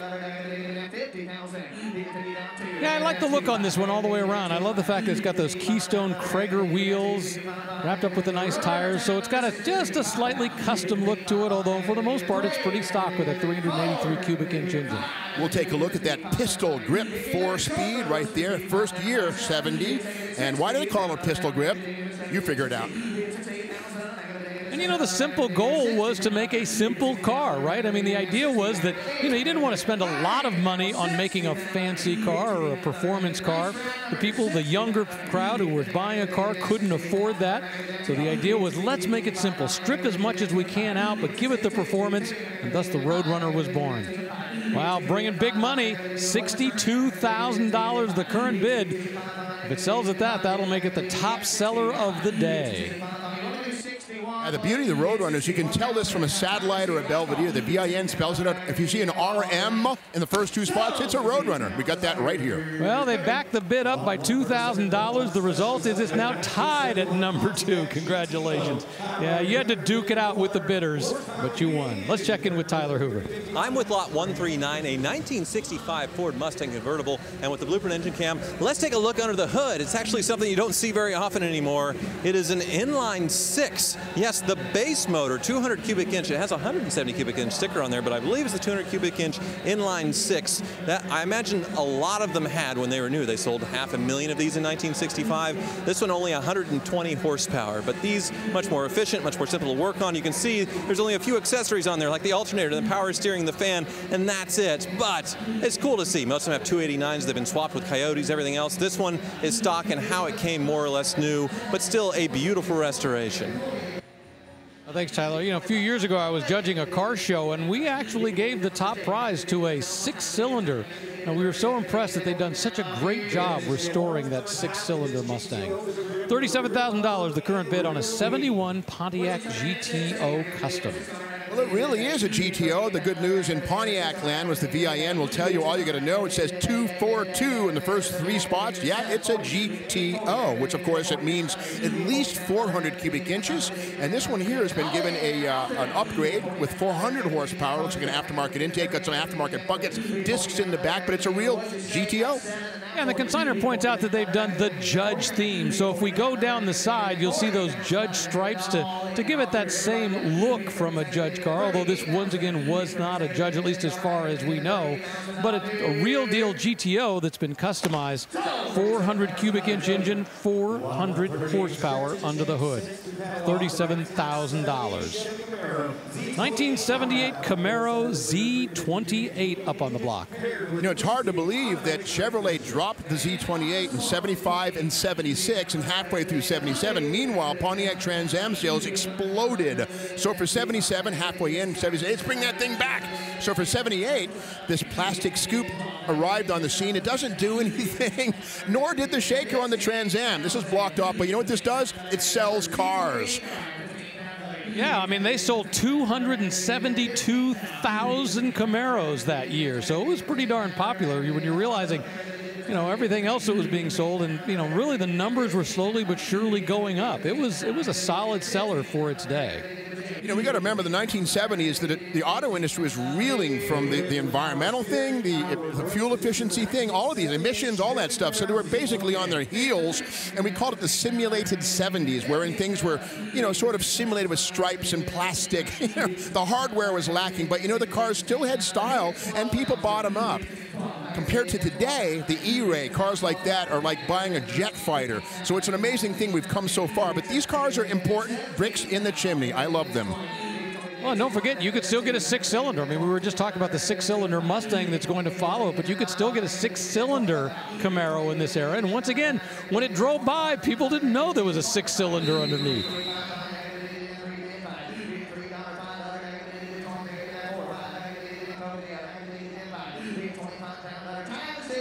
I have to admit, I'm a little confused about whether, is this a real deal Z28? Because the consignor is calling it a Z28, but saying it has gray Z28 graphics on it. Well, I see the L in the 5th spot, which is a Z28 350, so it's a Z28. There you go, the VIN doesn't lie. 1978 Camaro Z28. You know, and that's just one of the full generation of Camaros that we can actually see right here on the grounds at Barrett-Jackson Palm Beach. So Steve Magnanti went out to give us a little tour of Camaro history. When the Ford Mustang came out in 1964 and a half, Chevrolet had no competition. Well, that changed. By 1967, the Chevy Camaro was born and was built from 67 through 69. In its first generation, the ball was just getting rolling. As Camaro moved into the 1970s, the second generation arrived in 1970 and was built through 1981. These were not available as convertibles. However, these could be had with big blocks, small blocks, and in Z28 form were known as the Hugger. 1982 brought the third generation Camaro with downsizing, but an advent in the form of fuel injection and overdrive manual and automatic transmissions for fuel economy. But the best of the breed was the IROC Z, the International Race of Champions. The fourth generation Camaro arrived in 1993 through 2002 and brought in some innovations that included plastic fenders and doors and the advent of the mighty LS Gen 3 small block Chevy engine family. For 2010, Chevrolet dropped the 5th generation Camaro, and it was actually the most technologically advanced of the breed so far. Independent rear suspension instead of the beam axle, and even the 6-cylinder cars had 306 horsepower. The V8s started at 400 horsepower, but it wasn't over yet. Which brings us to the current 6th generation Camaro, the most technologically and performance-dense Camaro yet. The base 4-cylinder has 275 horsepower, and the big ZL1 has 650 horsepower and 650 foot-pounds of torque. It doesn't get much better than this. Now, the word is that Camaro is going out of production in about a year. And we have to wonder, Ford just doubled down on the new Mustang. Will Camaro come back as a 7th generation? We'll just have to wait and see. And what GM and Chevrolet has said is that the Camaro name is not likely to go away. So are we going to see something, for example, like the Mustang E, you know, in terms of bringing out an electric powered? I think that's very likely. And will it be sort of a low-slung SUV? Makes sense. Fascinating to see how the manufacturers are reinventing these wonderful marks, Camaro, Mustang and others, for the future in different incarnations. Instead of having a, you know, like we've got a Mach-E, how about an E28? I can see that coming. I haven't trademarked it yet. I see Chevrolet on the horizon. Up on the block now, how about a 1965 Ford Galaxy 500 convertible? Well, 65 was a big year for the big Ford. They finally went from leaf springs in the back in 64 to coil springs in the back for 65, kind of copying the GM playbook. Let's face it, coil springs give you a cushier ride, potentially, than a stiffer leaf spring. This one's a 390 equipped car with the automatic transmission. Yeah, 390 cubic inch V8 on this one as well. Of course, being the convertible, I think this is the body style to have with the Galaxy. It just looks fantastic. Otherwise, the coupe's, I mean, it's a little long. This is a car you can put 6 people in. Drag Douglas. I'm in Wichita, Kansas. That's what you would do in a car like this. Drag Douglas and meet new people. Yeah, this is the Z code 394 barrel. It's a 300 horsepower engine, nominally rated.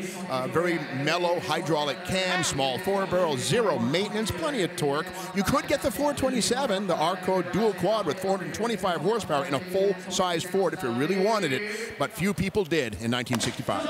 I tell you what, I love this car. At $21,500, beautiful convertible, resale red, big engine. This is a great car. I'm only sorry so I'm up here talking about it and not waving my bidder's pass. I would love to drive around in that thing. What a great looking car. 1960 DeSoto Fireflight. This is one we previewed a little while ago when we were going to a commercial break.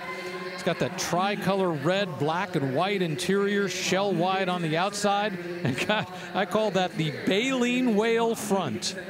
Well, you know, DeSoto, a lot of people don't even remember, was a division of the Chrysler Corporation, and it was unplugged in 1961, but came along in the mid-30s and kind of was Chrysler's Pontiac and Oldsmobile fighter, above Dodge, but below Chrysler. And look at that beautiful grille there. Of course, all the chrome work. Very, very of the late 50s, even though this is a 1960. But they were trying some new technology. If you look inside, it actually has a push-button transmission. Excuse me, sir. Right inside here, take a look. What you're seeing now a lot in modern cars, he really wants to see inside that car. But, of course, in 1960, they were doing this with Edsel. They were doing this with DeSoto. I believe it's a little more unreliable with the Edsels, right? Well, I got to say, these were cable-operated. The Edsel actually was electric, and these were kind of bulletproof. But one thing that's interesting, I call that the rib raker rear view mirror because there's no seat belts. And as you make your way through the windshield, that rakes your ribs like a xylophone on the way out. I'm kidding, I'm joking. But with that said, today there's no way in heck that a rear view mirror mounted flat on the instrument panel would ever pass muster. And plus, if people are sitting in the back, you can't see through the window. But you know what? It's very stylish, and that's what it was all about. Well, and they say DeSoto and Imperial, they were a few years behind when it came to the styling, which you can kind of see here. We're in a 1960, but we still have some really big fins. I love the way it looks, though. I mean, it's not quite a 45-degree angle there, but it's definitely unique. It almost looks cartoonish when you get right down to it. It is so wild looking. Tell you what, $17,000 for a 1960 DeSoto Fireflight. All that style, all that sheet metal, and away it goes. The all-new line of Barrett-Jackson merchandise and apparel is now available. From road rallies to the office, there are many stylish options for the car lover. Available year-round or online at shopbarrettjackson.com.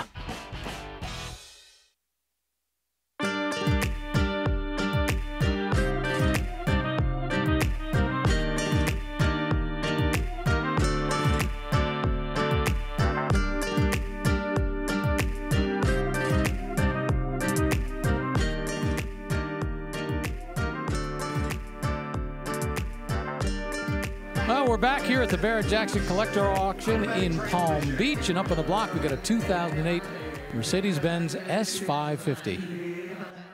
Now, the S-Class was designed for the 2007 model year. This is the 2008, the second year. But I think they knocked it out of the park with these. They look pretty aggressive. They sort of have flared fenders on the front and rear. It looks really aggressive. This one being the base model, the S550. It doesn't have all-wheel drive. It's not the AMG. But I thought it had a really great presence over the previous body.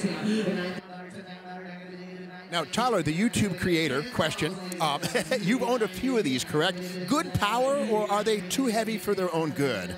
Oh, no, the power's fantastic. Of course, the V8, the base model's plenty. I had the S600 of 2007 with the V12 twin turbo with a quick tune. It was 600 horsepower, 700 torque, which is pretty fantastic. But it did share a few things with this. The panoramic roof is a really nice touch with these. This one does have a few nice options. You can see inside it has one of the early full-screen speedometers, but also you could flick it over and would have full night vision if you ever get inside and take a look at one of these. It's a very neat feature for 2008. A lot of people get concerned about technologically dense cars. Is it warranted, or do these things hang in there pretty good, the electronics? I mean, there's probably a computer for a module for a lot of things, but the nice thing about it is there's not much guesswork when things are wrong. They all can talk to each other, it reads out the codes, and you replace it. If you have the right computer to program things, if you're putting in a new module or such, it's really not that bad. It makes the diagnostics easier. The cost of the parts, a little higher. I'll tell you what, all that luxury, all that power just sold for $12,000 here at Barrett-Jackson, a 2008 Mercedes-Benz S550. Rolling behind it, a 2003 Mercedes-Benz SL500R Roadster. Oh, this was a pretty revolutionary SL class for Mercedes. They had a lot of new things. The biggest one was the retractable hardtop. So no longer did you have to fiddle with two tops. Like every generation of Mercedes SL before this, you had the full hardtop for year-round performance, so you could just put down a touch of the button. I don't think I've ever seen one, though, with a bra on it. That is definitely a throwback to a different time. I guess you're protecting the paint with it. Never seen that before. Well, yeah, now we have clear bras instead of the old school style. You know, there was once upon a time we had all these vinyl versions. No, from the school of unintended consequence, a lot of time the bra would actually buff it and actually bleach through the clear coat. It sometimes did as much damage as it did good. Now, these little wings, these dams here, apparently apply downforce. But in the old days, I remember a lot of people put a bra in a car, take it off a year later, and realize they'd sandblasted the nose of their car. Another cool feature these have are the ABC suspension, which is an active hydraulic system, which made them great performers for touring, which mostly you want to tour around the beach. Say you're in Palm Beach and wanted to cruise down to the Florida Keys. Great car for that. But then you can hit the buttons, up the dampening, and you have a really good sports car as well. Which for its day was pretty unusual. Today, boy, tons of cars will do that. By the way, one weird thing about the bras, those vinyl bras we used to use back in those days, they're great, but don't let them get wet. They can discolor the paint underneath. So it's great to prevent rock chips. Well, not great. It was great in its day. Now, but don't let them get wet. And once again, now you've got some clear vinyl, or better yet, just use a modern finish that'll make sure that you don't get that on there. $17,000. Well, all right, Corvette time. 1982, powered by a Crossfire injection L83 V8 5.7-liter engine. Well, here it is, a one-year vehicle. If you have a Corvette collection, you really should have one of these. It's the 1 year that the Crossfire injection was standard on all Corvettes, including the collector's edition, which this is not one of. Now, the Crossfire, some people call it the Ceasefire, but it consisted of two throttle bodies mounted on a cross-ram manifold. They only made them for 1 year in this body style, and in '84, they ultra-appeared and were gone for '85. They couldn't have been that good. Yeah, they were given a bad reputation, but really they were doing their best to try and find horsepower in an era where it was very hard with emissions restrictions and regulations and such. And, you know, of course, one side feeds the other. I'm sure Mags will explain it better to me now that it's open. Here it is. The bottom side of the hood has this little lip that feeds atop the opening in the cross ram. And yeah, indeed, this side feeds that side, just like a 69 Z28 cross ram. But again, there's a single barrel throttle body in here. It's electronic fuel injection, but it's not as free breathing as the TunePort stuff that arrived in 1984. The good news is when it worked, it was up to 205 horsepower. Now, we consider that pretty anemic today, but in 1982, that was strong power. But going back to your point, when it worked properly. this being the final year, it did get a really neat treatment with the paint, I think. Towards the end, these were very attractive. One thing I did notice on the inside, if you ever do get in, they had the front seat folded down to where you could actually haul some cargo as well. It folds completely flat. $13,000 for a 1982 Corvette with that 5.7-liter V8 engine, 205 horsepower. Great paint. Tyler's dead on for that one. All right, we're going to take a break here at the Barrett-Jackson Collector Auction, but still a few cars left across the block.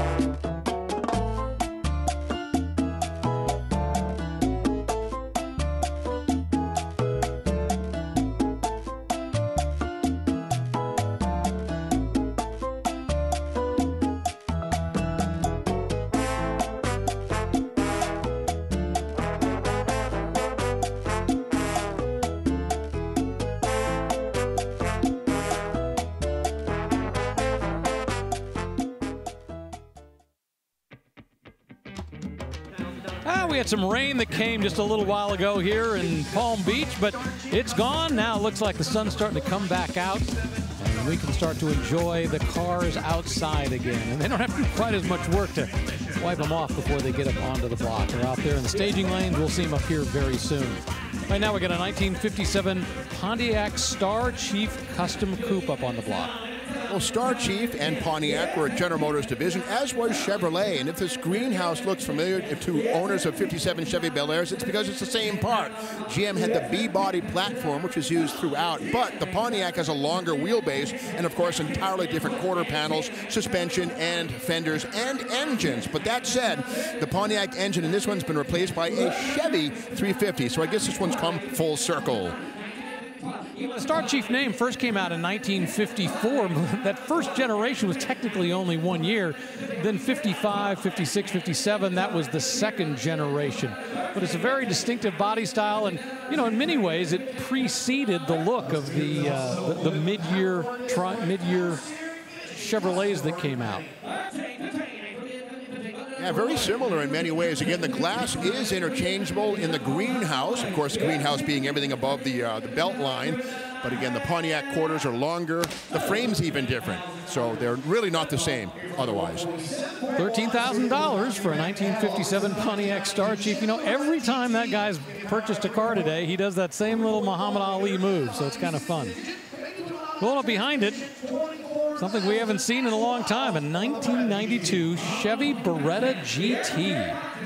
I graduated from Clark University in Worcester, Mass. in 1986, went to work at George Ragsdale Chevrolet in Spencer, Massachusetts, and I remember when these were new. Now, Chevrolet introduced the Beretta as a 1988 model in 1986. Yeah, they had a time machine, I guess, but one of the party tricks on the Beretta was the beer tap door handle. Right here, you pull it down just like a tap in a bar, and you open a door. So in other words, they don't have the more traditional pull handle. But again, front-wheel drive, Berettas were strictly two doors, and you know, a fairly popular car in its time.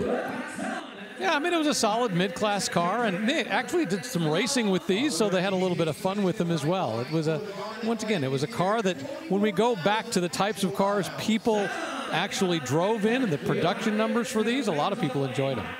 Yeah, the early ones had the 2.8 liters, 60-degree V6. This one had the 3.1, the biggest. There were never any V8s in these, of course, no diesels, not even a turbo, I don't think. So these were fairly mundane, but they were sporty. This one here has an early application of anti-lock braking system, ABS.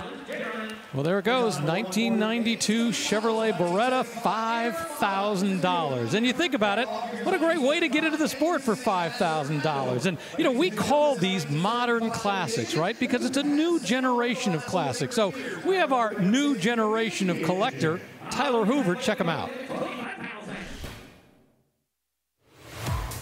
Classics and customs will always have a big showing here at Barrett-Jackson, but where they're having to make a little bit more room here in the auction tents is for what they're calling modern classics. Cars from my generation that are starting to get much bigger collector appeal, like this 2002 Pontiac Trans Am. This one, the collector's edition, the last year of the Trans Am, with the big ram air hood, that snout nose, feeding the LS engine, and a 6-speed manual transmission. This one only 1,000 original miles. But as we go down the row, here's some modern Mopars, starting with a 2000 Plymouth Prowler. This, of course, made Chip Foose famous because he pinned this design, but then Chrysler decided to build it to experiment with bonded aluminum. This one having a V6 engine, 253 horsepower. Once again, really low mileage, like 1,600 miles. Now, next to it, a 2009 Dodge Challenger. You would think, well, that's a normal used car, but this one, really nice. One owner, Hemi, 6-speed, low mileage, and, well, since they're not making the Hemi Challenger anymore, no more V8s, I think this is an instant classic. Next to it, a 2007 Mustang. You'd think a used car, well, this one's actually pretty special. It's a Boss 302 Parnelli Jones edition. Celine built this as a tribute to the legendary race car. Amazing machine.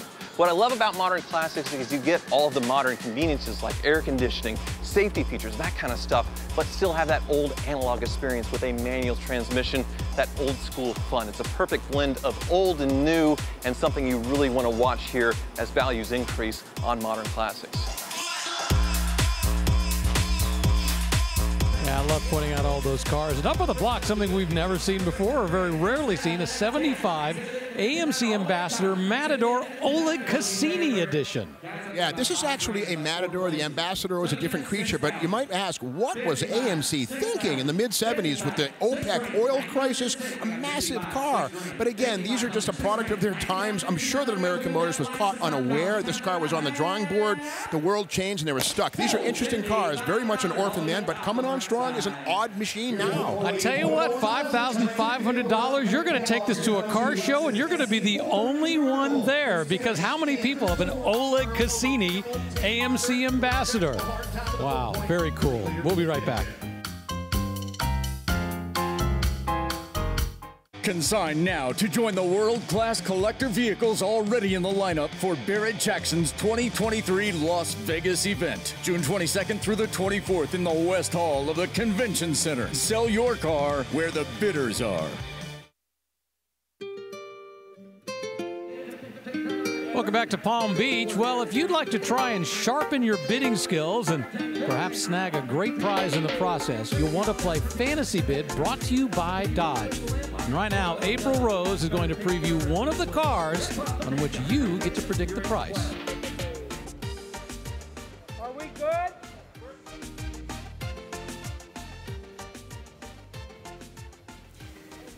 Check this out, 1968 Bronco, absolutely stunning resto mod. I love the stock body and what they did right here. Pinstriping detail around the headlights, even more pinstriping down the side, and you got the Bronco just kicking that logo right there. It is so, so cool. Now, it's got a fuel-injected 302 rebuilt manual transmission, billet accent, stainless steel, shorty headers there, and just a really nice build. It's got a 2.5-inch lift, 1-inch body lift, and inside is just pristine. I love the finish, too. It's that Heritage GT colors, just a really stunning ride. Well, thanks, April. And that Bronco will cross the block this Saturday. So what you want to do is you want to go to promo.barrettjacksonfantasybid.com for the official rules. Who knows?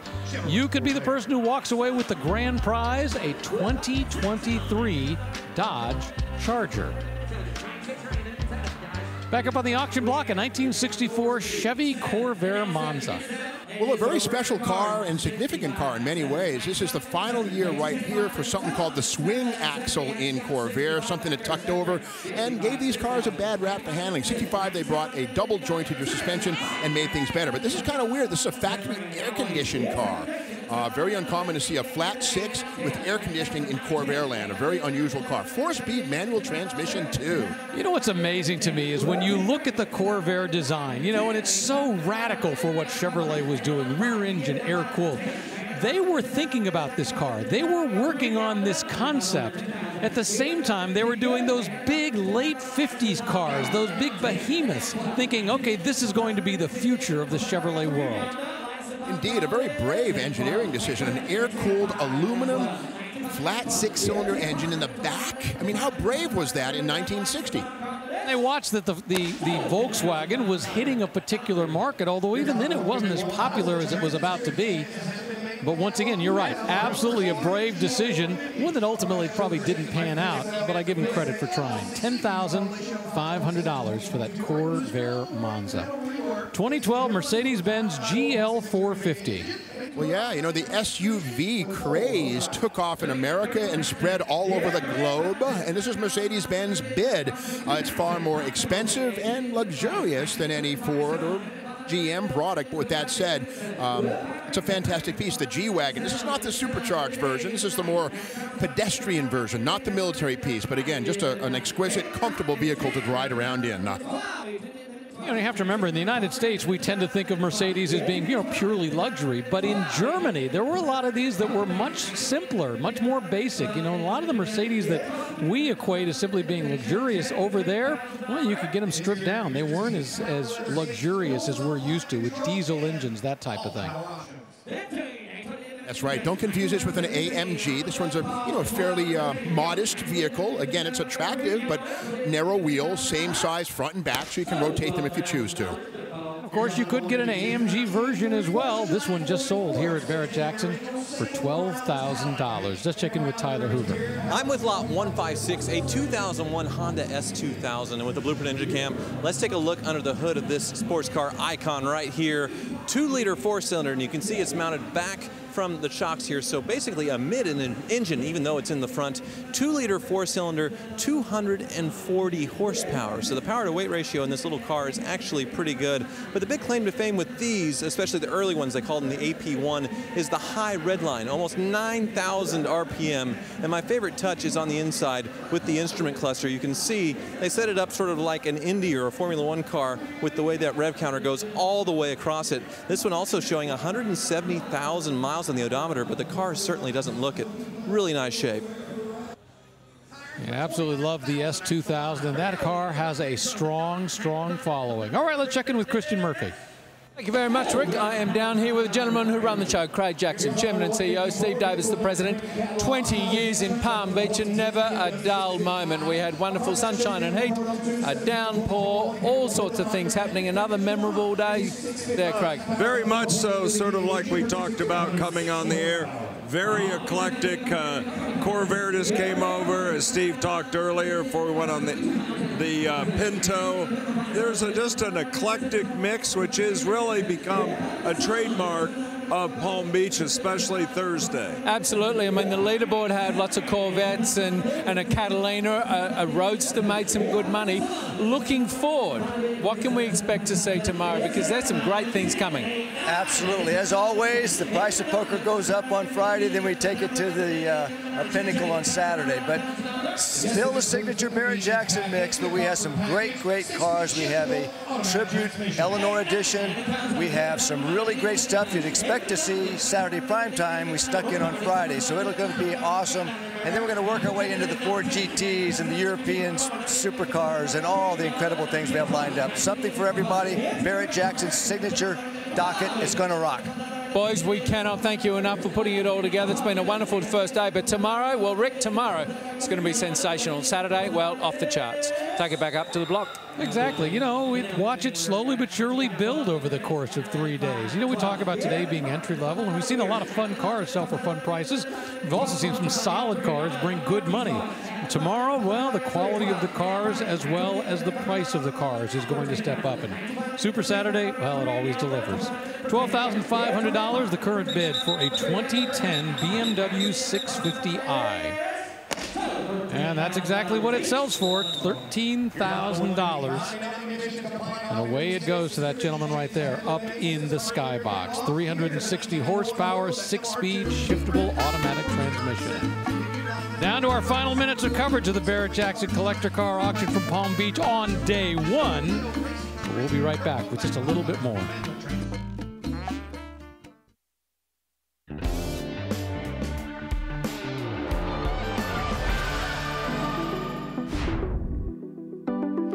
Well, back down to our final minutes of the Barrett-Jackson Collector Car Auction here on Thursday, the first day of our coverage. Remember, we have 2 more days, tomorrow on FYI and Saturday on the History Channel. Up on the block right now, a 2013 Chevy Volt crossing the block. A real electric car that started off as an electric car. Yeah, and a real bargain at the current bid for what you have. In 2013, this was a very advanced vehicle that had an electric range, electric only of about 35, 38 miles, or you could have the normal generator or a motor to go even further if you wanted to go out of town. This one is very important on these. When they get about 10 years old, the batteries can fail. I saw that this one has been replaced, so that's an important thing to check. This would make a great driver for someone.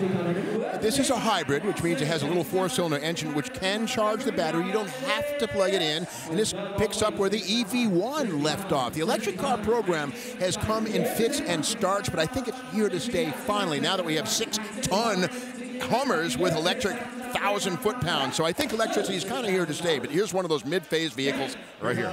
Yeah, I would say it's absolutely here to stay. $6,000, the price for the 2013 Chevy Volt. Let's check out our top sellers for the day here on Thursday at Barrett-Jackson. In the 3rd position, how about a Corvette? Now, this one is from 1964, 370 cubic inches, 300 horsepower, but the magic number, 65,000 miles, and it sold for $53,000.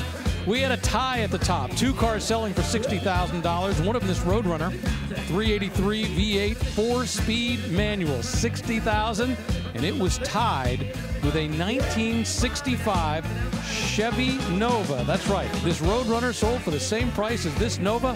It had a 383 stroker engine. That color is gray pearl. When the hammer came down, it sold for $60,000. And that's just our first day here at Barrett-Jackson. Once again, we expect the numbers to go up every single day. Up on the block now, a 2009 Mitsubishi Eclipse GT. Now, Mitsubishi is one of those brands that may be on the endangered species list when it comes to car sales in the U.S., but in 2009, this was the last generation of the Eclipse. They had 3 of them in the U.S. The first one was iconic with the Fast and Furious franchise used there. They had the second one, and then this is how it finished out. I think it was a really neat design. This is one of its best colors. Once again, though, we have a bra on the hood. You know, Tyler, to your point, I've been thinking that Mitsubishi is going to leave the United States for literally the last 10 years. Every year I look at the production numbers, I look at what they're doing, but I have to say they've been coming out with some cool cars. I like what they're doing in terms of their styling, and maybe they're just hanging on by their fingertips, but they stay, and they've got some staying power. Beautiful paint on this one, but getting back to the point, Tyler, of the bra on the hood, we can see here that it does a good job of protecting from impacts, but it also likes to trap dust and moisture and becomes abrasive. You can see that line right there. Again, it's a mixed bag. They look cool, but sometimes can bite you where it counts. $6,500 for a 2009 Mitsubishi Eclipse. Up behind it, a 1993 Jeep Wrangler Custom. Well, this is the YJ generation of Jeep, easily distinguishable because of this rectangular headlights. This one's been radically custom. It is ready to go off-road. Definitely a major lift on this thing. 33 or 35-inch off-road tires. Looks pretty mean. I will say the front axle on this is a Dana Model 30, and I do a little thing called the Junkyard Crawl on my YouTube channel. If you ever encounter a Volvo rear-wheel drive 240 with limited slip, grab it. You can put it in front of this thing and go rock crawling. Little junkyard tip for you. I have a 1994 that is mostly stock, except it was modified. It was a Sahara that was modified to look like the Jurassic Park Jeep. And I take the kids out and they absolutely love it. But stock, it is still very capable off-road. I'm sure this one, even better. They removed the fenders so they don't get away for that, get in the way of the suspension articulation. Of course, the light bar is pretty much a standard thing you have to do when you mod these. A lot of cool touches. The thing I love about Jeep is you can literally go anywhere in any of them. And this one, well, I mean, you are not going to get it stuck anywhere. You winch on the front will get you out, but it's just set up so well for anything. $19,500 for a custom 1993 Jeep Wrangler. All right, we've seen a number of Cadillac DeVilles rolling across the block. From earlier, from the 1970s, they were big, huge beasts, and now we got one from 1999, a little bit shorter. Well, it's large, it's American, it's a four-door, but it's a front-wheel drive car. You know, Cadillac was known for body-on-frame and wheel drive cars, but this is strictly a V8 front-drive car. So it's big, but it's not what it looks like. Yes, this was actually the last car to be called the DeVille. Of course, they switched to the DTS after this, still continued the front-wheel drive, North Star powered Cadillacs. But this is when the DeVille name actually left Cadillac. And only in America, this fake vinyl convertible type top with a fiberglass plug. You know, and again, it's luxurious if you're over 50 like me. Well, I always wondered why they did the little snap-on things here, like they were attaching a boat cover to it. Simulation, they never baby. had it. It's all style. That North Star, it's a great engine, a 32-valve North Star, dual overhead cam, no push rods. It's a high-revving motor.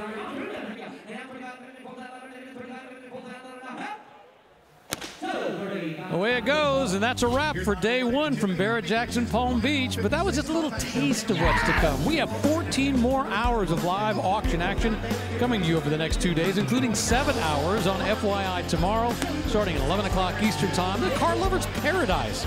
So for Mike Joy, Steve Magnante, Tyler Hoover, April Rose, and Christian Murphy, I'm Rick DeBrule. Thanks for riding along with us today. We'll see you back here tomorrow from the Sunshine State.